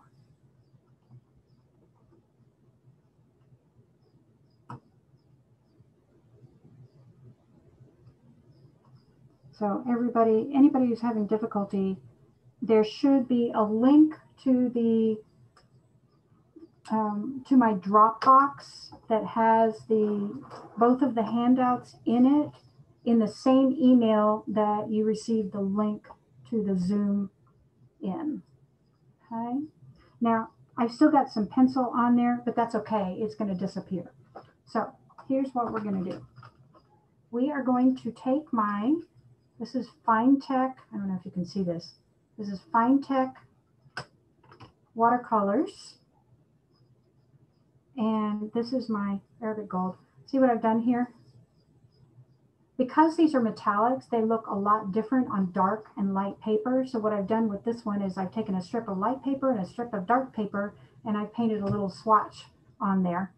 So I know what it looks like, because they look quite a bit different depending on what the background color is. So I've got a little water here and a little brush, and I'm going to take my Arabic gold, which is right here, and we're going to put a little distilled water in here, like so. There. And again, don't be afraid to turn your page. And by the way, if you do something like this, you want to make sure that the marker that you use to draw the outlines is waterproof, because otherwise it's going to bleed into your paint. So you want to make sure it's waterproof. So here's what we're going to do. We're going to take one section at a time, and we're going to paint the background in gold, like so. And as I said, I think I'm going to run out of time if I'm not careful. So. And you want to make sure there's plenty of pigment in there. How are we doing? We'll see. As I said, turn your page if you need to. And I always tell students, make sure there's plenty of pigment in there. And the way to do that is when you think you're done, you hold the page up to the light and look for thin spots in your paint. And then you go back and put more paint in there. And as long as it's wet, you can always add more pigment if you need to. And you can paint it however you want. If you would like to go around the edges, or if you just like to work from one side to the other, that's fine. I like to go around the edges first, and that way it's sort of contained. One of the nice things about using the waterproof marker is that it provides a little tiny bit of a sort of a curb, like a curb on a street, so that the cars don't come up onto the sidewalk. This is kind of the same thing. It's a very low curb, but it's still a little bit of a curb. So there we go, like that.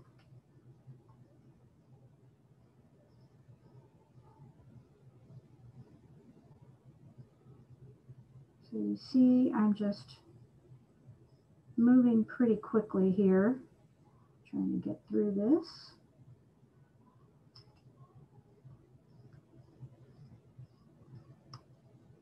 And as one of my teachers always used to say, this is workshop life. It is not the same thing as studio life. When you're working in your studio, you usually have more time.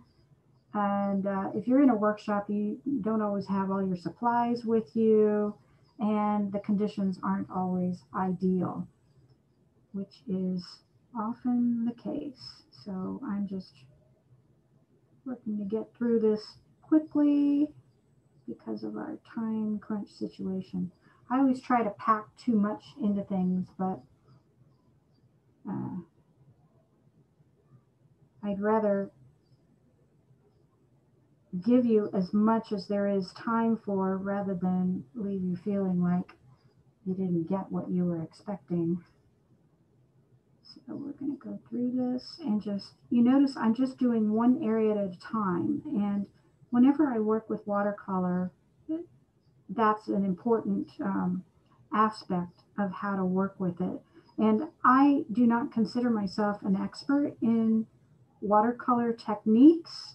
I know some stuff, but I am not an expert watercolorist by any stretch of the imagination.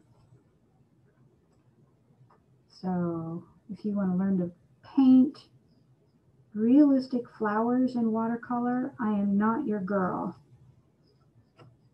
But if you want to learn to do stylized stuff that's traditionally used with letters, I can do that. So we're trying to get in the corners, and I usually use a brush that's no larger than size 0. And sometimes I'll use a couple of brushes, like one in size 0 for the larger areas and one in 00 or 000 for the tiny little areas that are harder to get into. So that's one way of doing it. There we go. Try to get that sort of filled in here. And by the way, you try not to go over the lines, but if it happens, it's not the end of the world. So what I'm doing here is I'm painting all of the background. Oops, I have to go over there. All of the background that is not part of the letter. Okay, that's what I'm painting here. Everything inside the box that is not part of the letter is what I'm painting right now. There we go. And as I said, if it's still wet, if the paint on the page is still wet, you can add more pigment. Just put a little thicker pigment on your brush and just dab it in there, and it will what's called flood the area without you having to do a whole lot to it. Fill in this little area here. It's always a problem trying to get these little areas. As I said, it's not the end of the world if you go over an edge a little bit. It happens, and you, as long as you haven't gone too far outside the lines, you can fix it later. So that is that, like so. I mean, obviously it's better if you don't go over the edges, but it's not hopeless if you do. There we go. You don't have to be as careful with the metallics as you do with the second kind of paint we're going to be putting on that's actually going to go on the letter itself. With the gold, it's not quite as critical.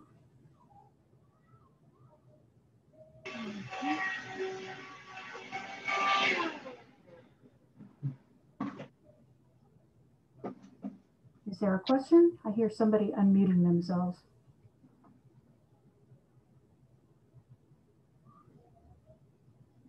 Okay, so you see how this works, I hope. So now that I've gone all the way around the edge here, we're going to fill in the middle, like so.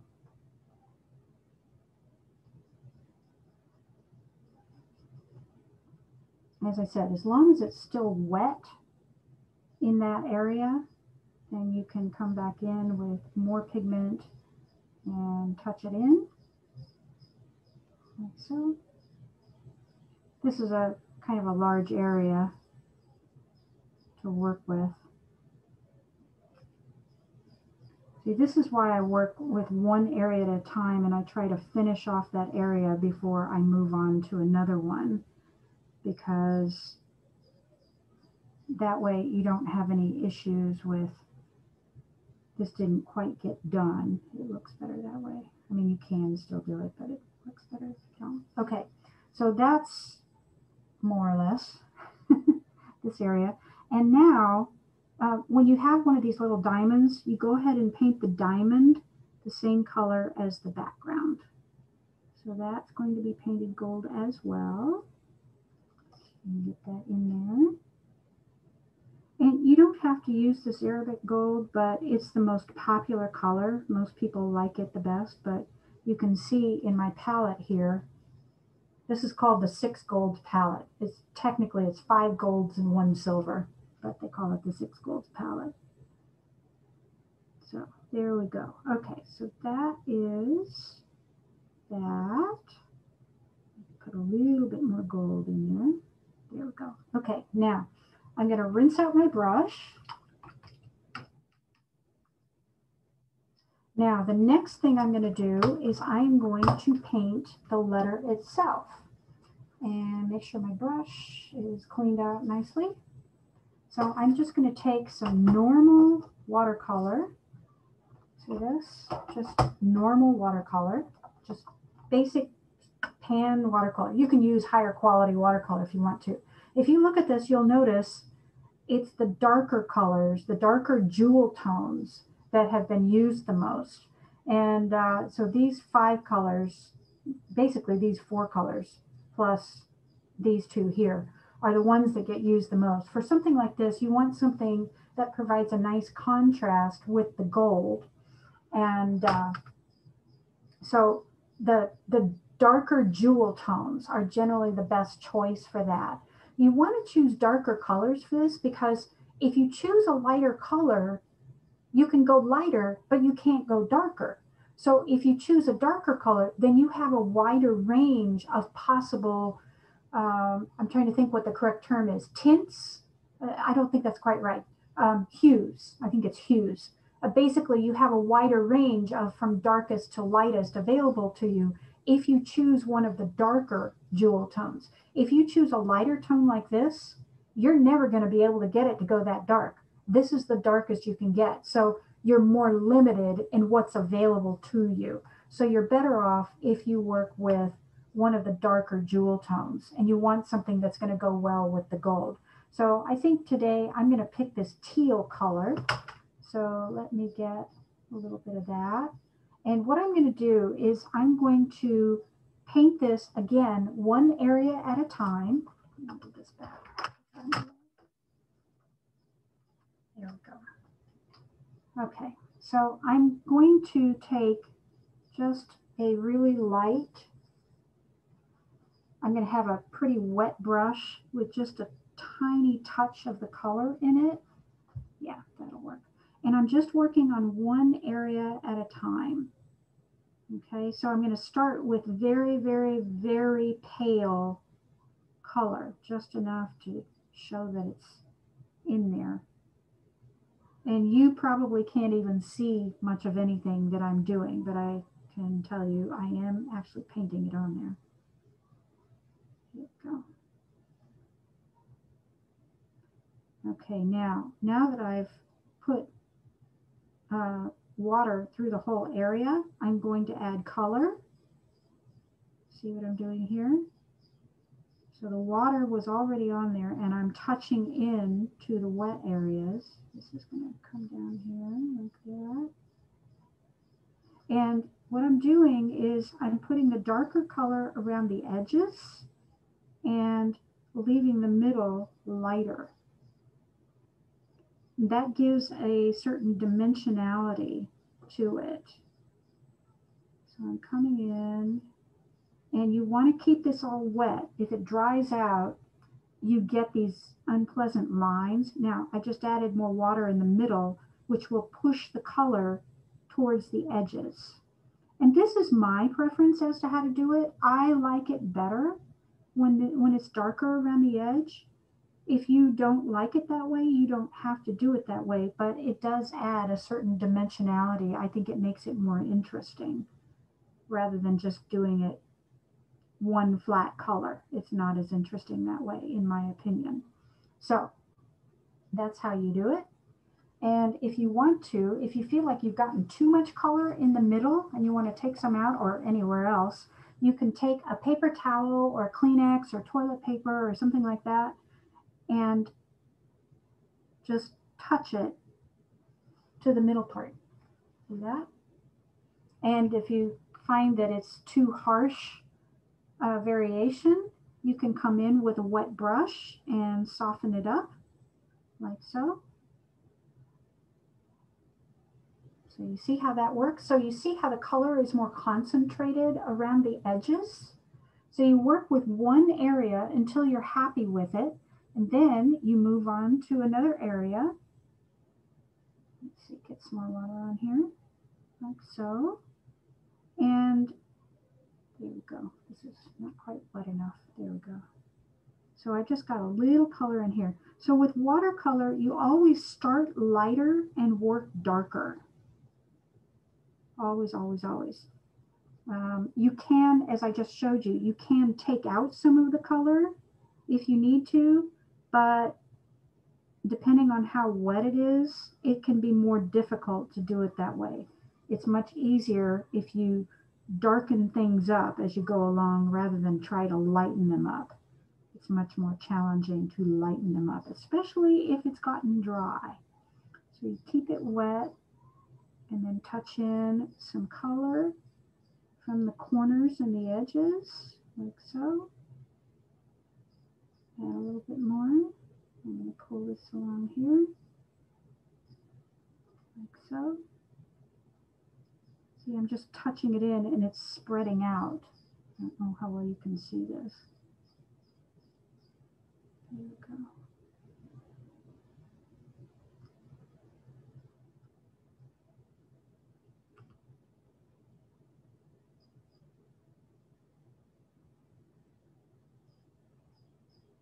Oop. Now it's puddling in a place where I don't want it to be. So I'm going to touch it with the paper towel again and pull out some of that color.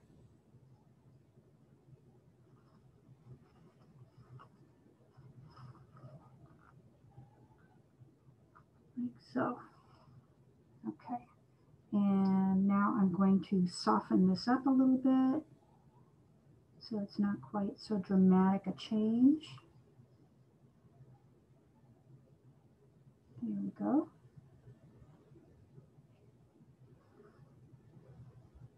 And sometimes you can take a fairly dry brush and use that to pull some of the color out as well.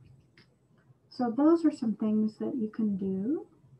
Let's see how we're doing here. Not too well. There's a couple more steps here and I don't think I can do it in 3 minutes. So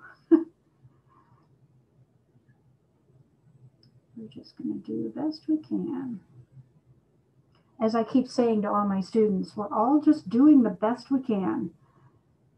So, okay, so one more. And when you get a fuzzy on your brush, you gotta get that off.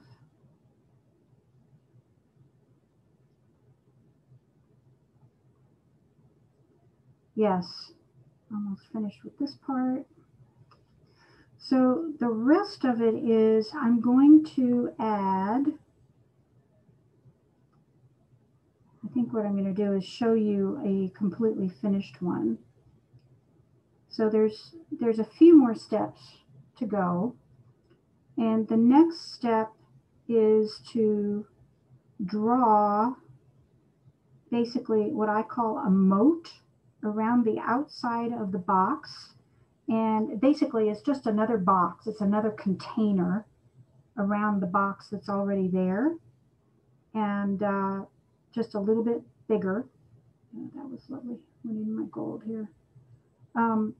So you're basically containing the box in a very slightly larger box that's evenly spaced around it. And if you want to do something special on the corners of that box, you can. I often do. And then I usually add dots around the edge of the outer box as well. Here we go. Some more water here. And then the final step before you sign it and date it is to emboss the gold. And I'm not sure if it's going to be dry enough to emboss the gold. We'll see here in a minute. And it's too much water over here. There we go. And a little more on there. And that's done. And now we're going to take out a little bit of this water. There we go. So we're going to pull out some of this. There we go. Okay. And then soften this up like so.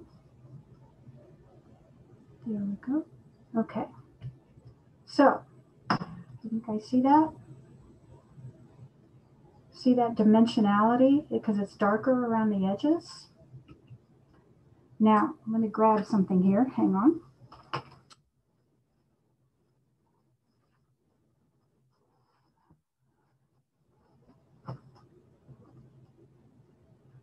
This invariably happens to me. You would not believe how much stuff I have sitting around my desk, and I realized there was something I forgot that I wanted to show you guys. So let me pull this out. Hang on just a second. Here we go.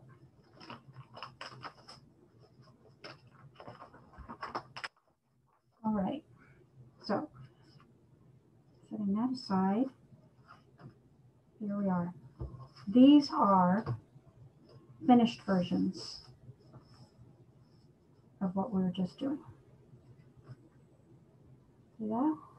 So all of these have the same basic setup. They were all, well, these two were painted exactly the same way as what you just saw me do. This one is a little bit different. It's a little bit more elaborate in the boxes around it. But, you know, it started out the same way. I just put more boxes around it. And this one, instead of using regular watercolor, let me pull this up here so maybe you can see a little bit better. Instead of using regular watercolor to paint the letter, it's done with a different color of fine tech watercolor paint. So it's done, the letter itself is done with a metallic as well as the gold background. So that's why both the letter and the background are shiny. So you see what I did here? I drew, let me show you on this one instead. So you see, I've got my inner box, just like the one that I already did for you. And then I've drawn an outer box, just a little bit bigger, but I've done these sort of crown shapes on the corners. And you can do whatever you want on the corners. This just happens to be the one that I like best. You see what I've done a different version of it here. You know, it's just, I've extended those crown corners. And then I went ahead and added this other box underneath. Now, oh, and I put little dots all the way around the edge. And by the way, the additional box and the dots, those are all done with this same Pigma Micron. Same thing, same tool. And then the dots, basically, I just keep a little distance away from the outer border and try to keep the dots evenly spaced. And I don't plan out the dots. I just try to keep them evenly spaced and just go all the way around. And you just keep turning the page so you're always approaching it the same way. Now, everybody is saying, how did you do the lines and the diamonds in the gold, right? Everybody wants to know how that's done. Okay, I do not know if this is dry enough yet. I think it is. Let's try it. Okay, I am going to take, this is the last stage here. I'm going to take a pad of paper, just any old pad of paper, and I'm flipping it over so that, if I can get this done here, so that the backing, the cardboard backing of the pad of paper is facing up. Then I'm going to take this tool right here. This is, I've listed it on the handout that's specifically for this class. This is a Kemper double ball stylus, and there's a little bitty ball on each end, and you notice this one is bigger than this one. And I told you on the handout which one to get. This is the large size, the Kemper large size. You can get it from Blick Art Materials. Other places may have it. You may be able to get it online or whatever, but I know Blick has it for about $3 US dollars. It's not very expensive. I do not recommend that you get a smaller one, because if you use the ones with the smaller balls, they may rip your paper, especially if your paper is still a little bit wet, because it acts like a little, you know, a little knife. But if you use this size, you would have to work really hard to rip the paper. So it shouldn't be a problem. So here's what we're going to do. These little balls, this is called an embossing tool, and the little balls are going to press like so. I think I'm going to make a starburst design. So I'm using the smaller ball for lines, and I'm going to use the large ball for dots. So you see the lines here? I made that with the smaller ball, and these dots, like so, I use the larger ball for that. And it's very important when you do this, you have to have some padding underneath. The paper has to have some place to go when you press on it, or you're not going to get much of an impression. And you press as hard as you can. It's very important for this ink to be dry. And you only do it on the metallic. So you don't do it on the non-metallic watercolor, okay? And I'm going to do a starburst pattern. So I'm going to start in the middle, and I'm pressing hard. And I think this is still a little wet, so it's not going to show up quite the same way, but we're just going to make do. And by the way, I do not use a ruler for this because nobody is going to notice, I guarantee you, if the lines aren't perfectly straight. So you jump over the parts of the letter that you come to, okay? And you press as hard as you can without ripping through the paper. Jump over the letter. Now we're going to do this, like so.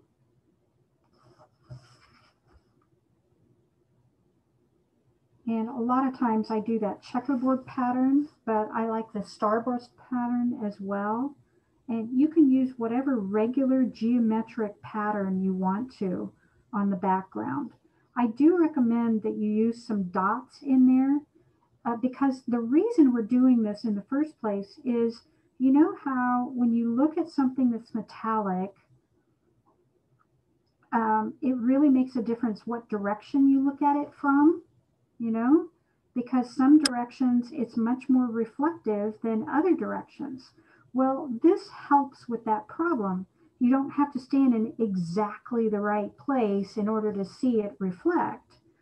So what happens here is, and also this is the reason you only do it on the metallic, is that you are creating different angles for the metallic to reflect when you do this, because you're creating an indentation. Well, the little ditch or the indentation is going to have a bunch of different angles that the metal paint or whatever is going to reflect from. So you'll notice it sparkling from different directions. You see that? You see how much more noticeably sparkly it is? Now, I do recommend that you include some dots. And again, you use the larger end for that. The reason I recommend that you include some dots is because if you don't have to move it, you can press much harder. See how much more noticeable that dot is than the lines? Do you see that? So I'm going to go around and press as hard as I can. And if the place in your pattern where you would normally put a dot is covered up by the letter, see right here, it's borderline, just skip it and move on to the next area.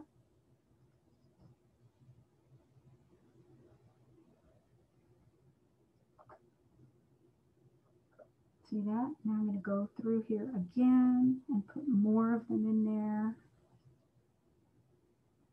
There we go.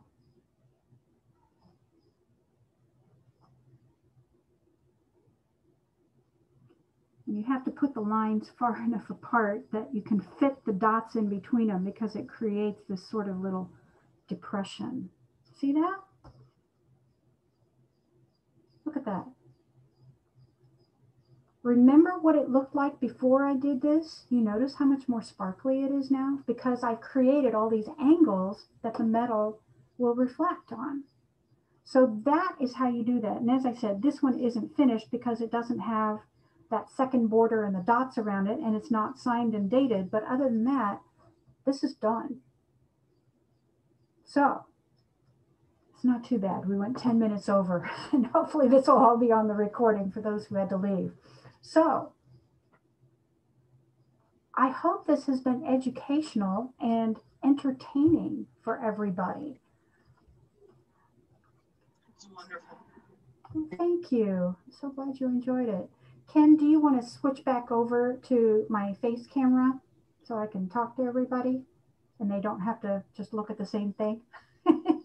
Sure. And I don't know if you saw, there was a few people who mentioned in the chat they were not finding the Uncial alphabet. That's not in there. That is not in among the handouts. The Uncial alphabet is not in there. That's something that I give everybody when they take the Uncial class. And if you want to know more about what Uncial looks like, then you can go online and look, just Google Uncial calligraphy images, and you'll see what that looks like. But yeah, I give tons of exemplars to everybody when they take the class, when they study that. But this class was not designed to teach people to write in a style, so I didn't include an alphabet for that. Can you send me the link? Can you send me the link? The link to what? How to do the letters that you were just doing. That is something that I teach in more detail in almost all of my beginner classes. So that's why I didn't include it for this class, because I wasn't trying to teach you specifically how to do that. But, and how do you spell that word that you just said? Which word was that? The one, the letters. Uncial? Yeah. U-N-C-I-A-L. Like U-N-C-I-A-L. C-I-A-L. Yeah. That's how you spell it? U-N-C-I-A-L. Yes. And then I can see all the letters on there. Mm-hmm. And when do you have your classes? Oh, yes. Thank you for reminding me. I have put together a new class. If anybody is inspired and says, yes, I want to start studying at the beginning, I have a class starting on, I think it's the 17th of July. Let me double check. I just put this together. Yes, July 17th. It's the same time of day, same day of the week as this class. It's in about a month from now. And so we will be starting that class then. So if you are ready to start from the beginning, or even if you've already been doing calligraphy and you want to study Uncial with me, that class will be starting in about a month on July 17th. It's a 10-week class, but there are some gaps in it. So it goes through, I think, September. I think that's when it ends, because there's a few weeks in there that we have to jump over for, holidays, vacations, other classes that I already have planned, things like that.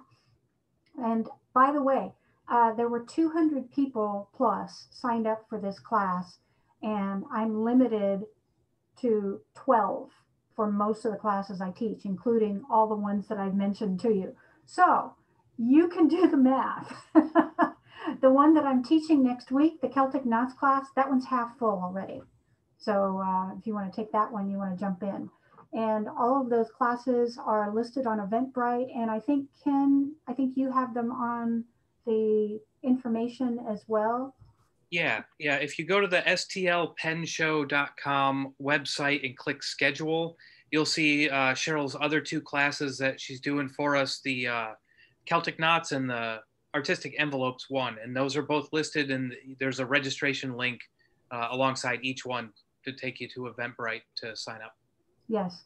The Uncial class that I was talking about is not part of the St. Louis Pen Show instruction. So that is not going to be listed with the Pen Show classes. But if you go on Eventbrite and do a search on my name, you'll be able to find it there. Or if you have any difficulty, you can email me. If you have questions about anything, if you still can't find the information that I sent to you with the handouts, just email me and I'll be happy to help you if I can. I always want to tell people that I don't want anybody to feel like once the class is over, I'm done and I won't answer questions or anything, I'm happy to answer questions whenever. Anybody who's been one of my students, I'll be happy to answer your questions whenever. If you get into a bunch of questions and you need a lot of individual help, then we may have to start talking about doing some sort of paid tutoring arrangement, but I'm happy to answer questions for you. You know, that's what I'm here for. I'm here to help. So please let me know. I am also teaching decorated letter classes coming up. I've got a decorated letter. It's called Decorated Letter 2, but I don't want anybody to feel like, oh, I have to have taken Decorated Letter 1 first. No, you don't. You don't have to have taken Decorated Letter 1 first. That is coming up on July 1st. That's when that class starts. And that is 10 weeks. We learn different decorative techniques every single week. It's a lot of fun. My students who have taken decorated letter classes, I've got 3 of them. They're all 9 or 10 weeks each. My students really seem to love those. As a matter of fact, the first one, it was 10 weeks and the students said, I wish it was twice as long. So I said, okay, let me see what I can come up with. Hence decorated letter 2 was formed because the students wanted more. So I said, okay, let me go back and see what decorative techniques I had on the list that I didn't have time to teach in the 10 weeks that I thought people would sit still for. So I pulled out more, and now I've got decorated letter 3 because the same thing happened with decorated letter 2. People said, we still want more. So, okay, let me see what else I can come up with. So that class is coming up too. So we'll see how it goes. So, and I teach copperplate and continuing copperplate and all the beginning classes and, you know, all sorts of stuff. So I've given you links if you want to know more about my classes. I've given you links to, you can email me and be put on my notification list for all of my future classes. You know, you get updated and it's no spam. I don't send your information to anybody. It's completely spam free. And also I've given you a link if you want to go to my Dropbox. There is information in there. There's 2 spreadsheets that have all of my upcoming classes on them. And then there's a Word document with a bunch of information about my classes. And most of them are also on Eventbrite. You can go on Eventbrite and Google my name. There's probably about 20 classes coming up for the rest of the year. So I went on Eventbrite today just to double check and Googled my name on Eventbrite and nothing came up. And I said, okay, what's wrong with this? I know I've got a bunch of classes on here. And I realized I hadn't clicked the button to say include online classes, because right now all of my classes are online. So make sure you've got the, the settings set correctly. So, well, I hope this has been helpful. Does anybody have any questions or anything? And don't be intimidated. If you're a lefty, you can still do calligraphy.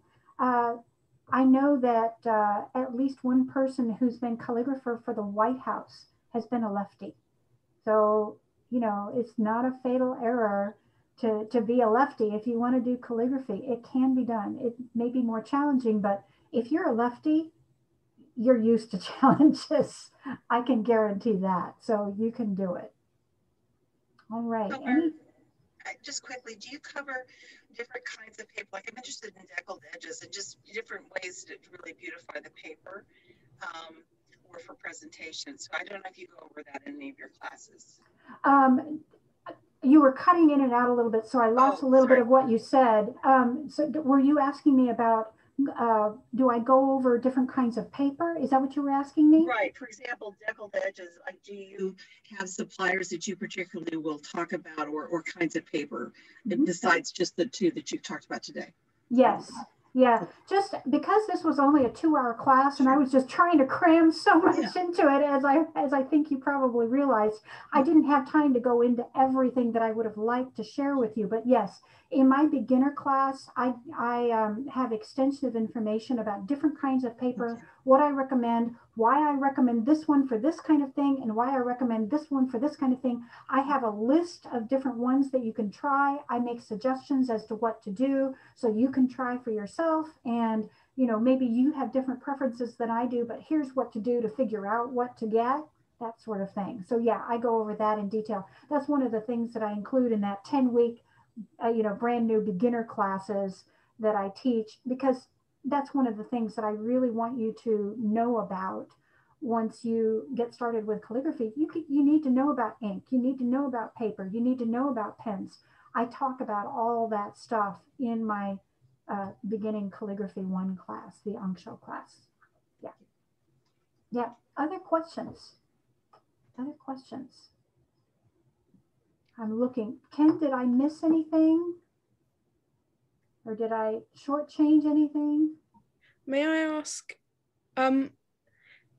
I have been looking at gum Arabic recently, but I find it to be very intimidating. Do you have any recommendations of whether to use crystals or sort of already liquid gum Arabic? Yes, I can talk about that.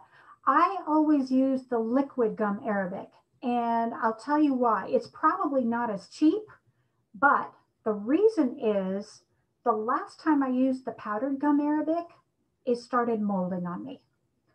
And nobody wants that. So even though it would make more sense for liquid gum Arabic to mold first, it was the opposite way around for me. So it's sort of the once bitten, twice shy kind of thing. If I ran out of liquid gum Arabic, I would use the powdered gum Arabic and add it to distilled water or vice versa, you know, depending on which one you put in first. But I prefer using the liquid gum Arabic. And this is one of the things that I talk about in my Mastering Dip Pens class. By the way, for anybody who's interested, my beginner sequence goes like this. First class is Beginning Calligraphy 1, also known as Angsho. I have that in parentheses. That's the first class. It's 10 weeks long. The second class is 8 weeks long, and it is Beginning Calligraphy 2, in parentheses, italic. That's when I introduce italic and a bunch of other stuff. The third class is Mastering Dip Pens, and that's when we transition from the cartridge pens that I was showing you at first, these kind of pens, the parallel pens. That's what we use in the first 2 courses. In the third course, we start getting into dip pens, which is what I use all the time when I'm not teaching. I basically never use parallel pens unless I'm teaching or I'm just doing some quick large signs. The rest of the time, I use parallel. I use dip pens, excuse me, because they're a more precise instrument and you have a lot more options in the inks that you can use. So that's why professionals almost always use dip pens. You know, not always, but most of the time. So that class is helping you get used to those because they're trickier to use. So we have an entire 6-week class to transition you to working with dip pens and working with gouache, which is the kind of ink that I prefer for colors. I use stick ink for black ink, and for colors, I mostly use gouache. And then for metallics, I use fine tech. So that's generally what I do. And so we take 6 weeks. We're not learning a new style. We're not working in, mostly not working in different sizes than we're used to. We're just learning to work with the new tools and inks. And you need that time. You know, you're not going to be sitting around twiddling your thumbs in that class. You're going to be working hard. But we take 6 weeks to do that. And in that class, I also teach you about things like error correction and working smaller, and teach you about different kinds of ink. I have one session on metallic and white inks and one session on non-metallic inks. And I teach you about other kinds of tools like working with this thing, the ruling pen. How do you make lines with the ruling pen? I teach you how to do that in that class. And I have a session on error correction because everybody makes mistakes. How do you fix them? You know, so that is that class. And you're working hard at home trying to get used to the new materials. And that sets you up to transition to the 4th and final of the beginner classes, which is Beginning Copperplate. That's when you start working with pointed pen, because up to this point, you've only been working with broad edge pen. You start working with pointed pen, with copperplate, and that's a whole different animal. So you're learning a new style and a somewhat new tool as well. So I teach you about all that stuff. By the time you finish that, and the Beginning Copperplate class is 8 weeks. So you've got 10 weeks, 8 weeks, 6 weeks, and 8 weeks. So when you add all that up, what does it come up to? 32 weeks, something like that. So that's a pretty good chunk of a year. But by the time you get done with that, even if you knew nothing about calligraphy other than you wanted to learn to do it before you started, you will have a solid foundation in styles, techniques, papers, inks, tools, error correction, finished projects, because you do finished projects in all of these classes. You know, working with different sizes, working on different surfaces, you know, all this stuff. You have this whole solid foundation. And once you've taken my entire beginner sequence, you can do almost anything. You know, you may need more practice, but you can do almost anything with calligraphy because you have that solid foundation and it's not going to be so intimidating. So that's how I designed it, to give you that solid foundation so that you can go out and do anything you want to do with calligraphy, because you've had at least a taste of almost anything. One of the things that I don't do is brush calligraphy because I'm not an expert in that, but there's other people out there who can teach you that. So, you know, but other than that, you've got a lot of stuff under your belt if you finish that entire 4-course sequence. Now, if you've had some of those courses in other places, you don't necessarily have to start at the beginning. It's always nice to have people start at the beginning because then they get everything in the order that I want to teach it to them so that it flows naturally and it makes sense. But if you've already, you know, like one of my students, she's already taken copperplate from 2 or 3 other teachers. So she's not taking that one from me, but she's done all the other beginner classes. Okay, you know, if that's how it worked out for you, okay, that's fine, you know.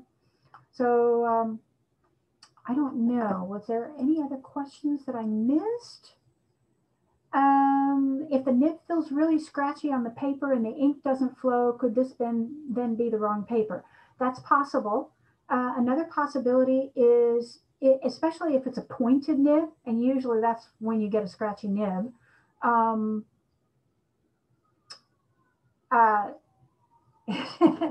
Oh, sorry, I'm interrupting myself by reading what everybody's having to say.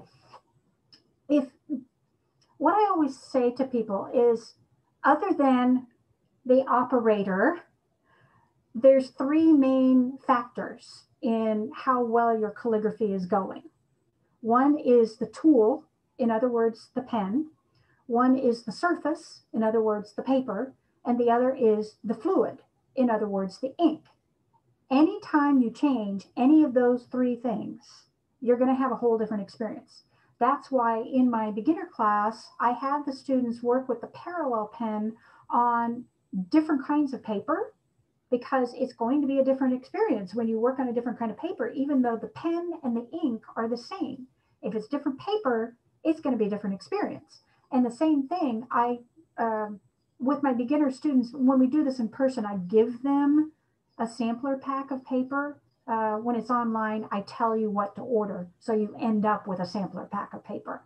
And what I tell you to do is, okay, try these different papers with your parallel pen, leave some room on those papers so that, assuming you continue on to the dip pen class and the copperplate class, you have some room on those sampler sheets to try a different pen and a different ink, because that will be helpful, because you may like one paper with a certain kind of pen and ink and hate it with another kind of pen and ink. You just never know until you try it. So it could be the nib, it could be the paper, it could be the ink. So it could be any of those 3 things. A lot of times when the nib is scratchy, either, if the nib is a pointed nib, it's probably one of 2 things. Either the paper is not happy with the nib, so it's a paper problem, the paper is too rough, or actually 2 other things. One is your nib is worn out. That's how you know when a nib is worn out, is it starts getting scratchy. Number 3 is, it may be that the nib is not worn out, but it's getting ink clogged up in it. And so you just need to clean it and it'll be okay. But the thing is, most pointed nibs do not last that long. I have a colleague who works a little bit faster than I do. I can address about 100 envelopes in a day comfortably, if everything is working right, she can address about 120 envelopes in a day comfortably if everything's working right. So she works a little bit faster than I do. She says that, and she exclusively works in pointed pen. You know, I go back and forth. I've got both hats. She says that she throws away at least one pointed nib a day. That's how fast they wear out. And the more flexible they are, the faster they wear out. The more stiff ones, they last a lot longer. So it could be a lot of different things. So, oh, I have a question. Do you stream online? I would listen and watch you work. Well, what I do is I'm currently teaching online, just like this class, except usually with fewer people. So you can interact with me more. And, you know, I try to respond to people and evaluate their work, you know, give them feedback, because with a class of 12 people or fewer, I'm more able to do that than I can in a class of 200 people. But in my smaller classes, which is most of them, I have students send me their work and then I give them feedback and evaluate it. So, oh, and what I do with my other classes that I teach online, and I'm not sure where exactly this is going to be posted. Yeah, Ken, I see you need to wrap this up. I'm not sure exactly where this is going to be posted or how long, but normally with my classes that are done online, you get to keep the recording. I give you the recording to keep. I don't know any other calligraphy teacher who's teaching online right now who gives you the recording to keep. Everybody else says you can have it for a week, 2 weeks, a month, 6 weeks, but eventually it's gone. I give it to you. If you've got room on your hard drive, you can save it and keep it, and you can go back and watch it. So, okay. There is some difference between the pointed pen that I use and a fountain pen with a flex nib. It's a more delicate instrument. It's more flexible. That's why it wears out faster. The metal gets fatigued and it just won't snap back. Fountain pens are usually stiffer, so they last longer. Yeah. Okay, did I miss anything? Ken, did I miss anything? I think that's everything. I got to wrap up because I've got another one here pretty soon. But thank you so much, Cheryl. This was awesome, very inspiring. And thanks to everybody who came today. This was a huge crowd. I don't know if we're going to match this again through this entire series. But yeah, it was good. Thank you. Well, everybody, thank you so much. Thank you so much. And please let me know if there's anything I can do to help. You all have my email. Just let me know. And thank you also, Ken, for managing this for me. This is so much easier than when I have to manage all my tech stuff for my classes myself. So thank you. Thank you very much. Thanks, everyone. You're welcome. Okay, take care, everyone. Bye. Take care. Bye-bye.